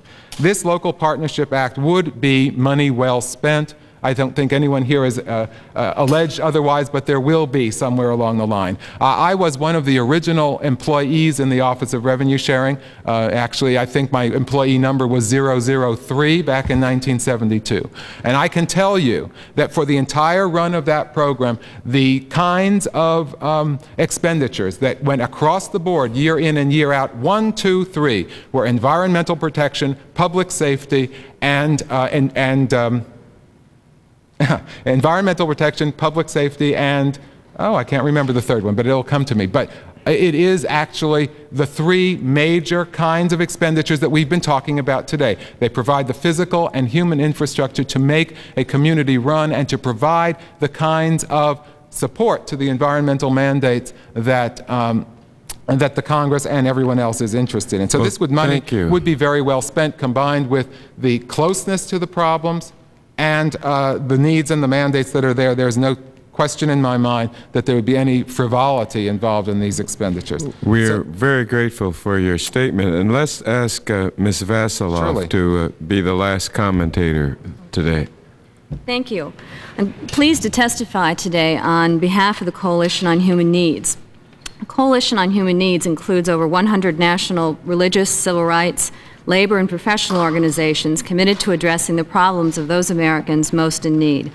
Member organizations of the Coalition include associations of service providers, labor unions, membership organizations, and low-income advocacy group. A complete listing of organizations endorsing the principles of the Coalition on Human Needs is included as an attachment to our testimony. I want to commend the Chairman on the introduction of the Local Partnership Act of 1991. The legislation represents an important step in restoring the federal government's shared responsibility for critical services and programs at the local level. Member organizations of the Coalition on Human Needs know firsthand that the need for initiatives like the Local Partnership Act is great. Government-funded services have been decimated to the point where the quality of life is deteriorating rapidly for everyone in this country. Our most vulnerable populations, those living in poverty or near the poverty level, experience this decline most acutely. Local governments have experienced a disproportionate share of the burden of dealing with inadequate resources and often desperate human needs that result. Other witnesses have told you about the effects of the fiscal crisis at the local level on their ability to fulfill their responsibilities as elected public officials. I would like to outline in more human terms how these cuts have affected the people who live in these communities. All Americans suffer from the cutbacks in services local governments have been forced to implement due to diminished resources. The Census Bureau recently announced that over 2 million more Americans were living in poverty last year than the year before, representing a rise in the poverty rate from 12.8% in 1989 to 13.5% in 1990. Many of these people live in our nation's cities and townships. In fact, many recent reports have noted the recent trend toward an urbanization of poverty. There is a particular concentration of poor metropolitan dwellers living in central cities, 58.2% according to the Census Bureau report. These people are the ones most seriously affected by cuts in assistance and service programs at the local level. For despite the fact that poverty is up, the number of people serviced by health, housing, nutrition, education, and other programs is down. Every day the headlines report on cuts in services that local governments are compelled to make that most affect people already living with terrible hardships. I'd like to say just a few words about tax fairness. Naturally, the concentration of poor and low-income people in many of our cities diminishes the local government's ability to raise revenue through the tax system. At the same time, the rise of low-wage, service sector employment has cut into local tax bases. Continued erosion of the tax base contributes to additional cuts in services and a depressing cycle of worsening conditions for residents. Moreover, the revenues raised at the local level are inherently more regressive than revenues raised by the federal government through the income tax system. Sales, excise, and property taxes, as well as user fees, are the revenue sources most relied upon by local governments. These revenue sources impose a far greater burden on poor and middle-income Americans than they do on wealthy individuals. According to the Citizens for Tax Justice, last year the poorest fifth of American families spent 6 times as much of their family income on sales and excise taxes as did the richest 1% of American families. Mr. Chairman, our country is currently experiencing a social deficit, a critical deficiency of public investment in our people and our economic infrastructure. There has been a wholesale retreat on the domestic policy front over the past decade that must be reversed. The serious fiscal problems at the local level, brought about in large part by the federal government's abandonment of its shared financial responsibilities, is one manifestation of this crisis. Federal participation in a public investment strategy is urgently needed. Enactment of the Local Partnership Act would be a major contribution to this important national priority. Thank you. Thank you. very much. It's important that both of you put the concluding analysis on what I think has been a very productive and important hearing. The witnesses have come from all parts of the country, representing all levels of local and municipal government, and I think that this has moved our committee to take expeditious action. We're going to review very carefully the record that has been made today, the additional documents that have been submitted, and I think the time has come for the Congress to make the kinds of decisions, difficult though they may be. I may suggest that they're no less difficult than we would be making if there were no Local Partnership Act. There are always important considerations. We think the urban, local, domestic, municipal, county support system is exceedingly frayed, and that it has to be rebuilt. And this is really, quite frankly, only a very modest beginning. And so you've all been very helpful, Mr. Borovic, Ms. Vasiloff, and Mr. Schiff. We thank you, and this hearing is concluded.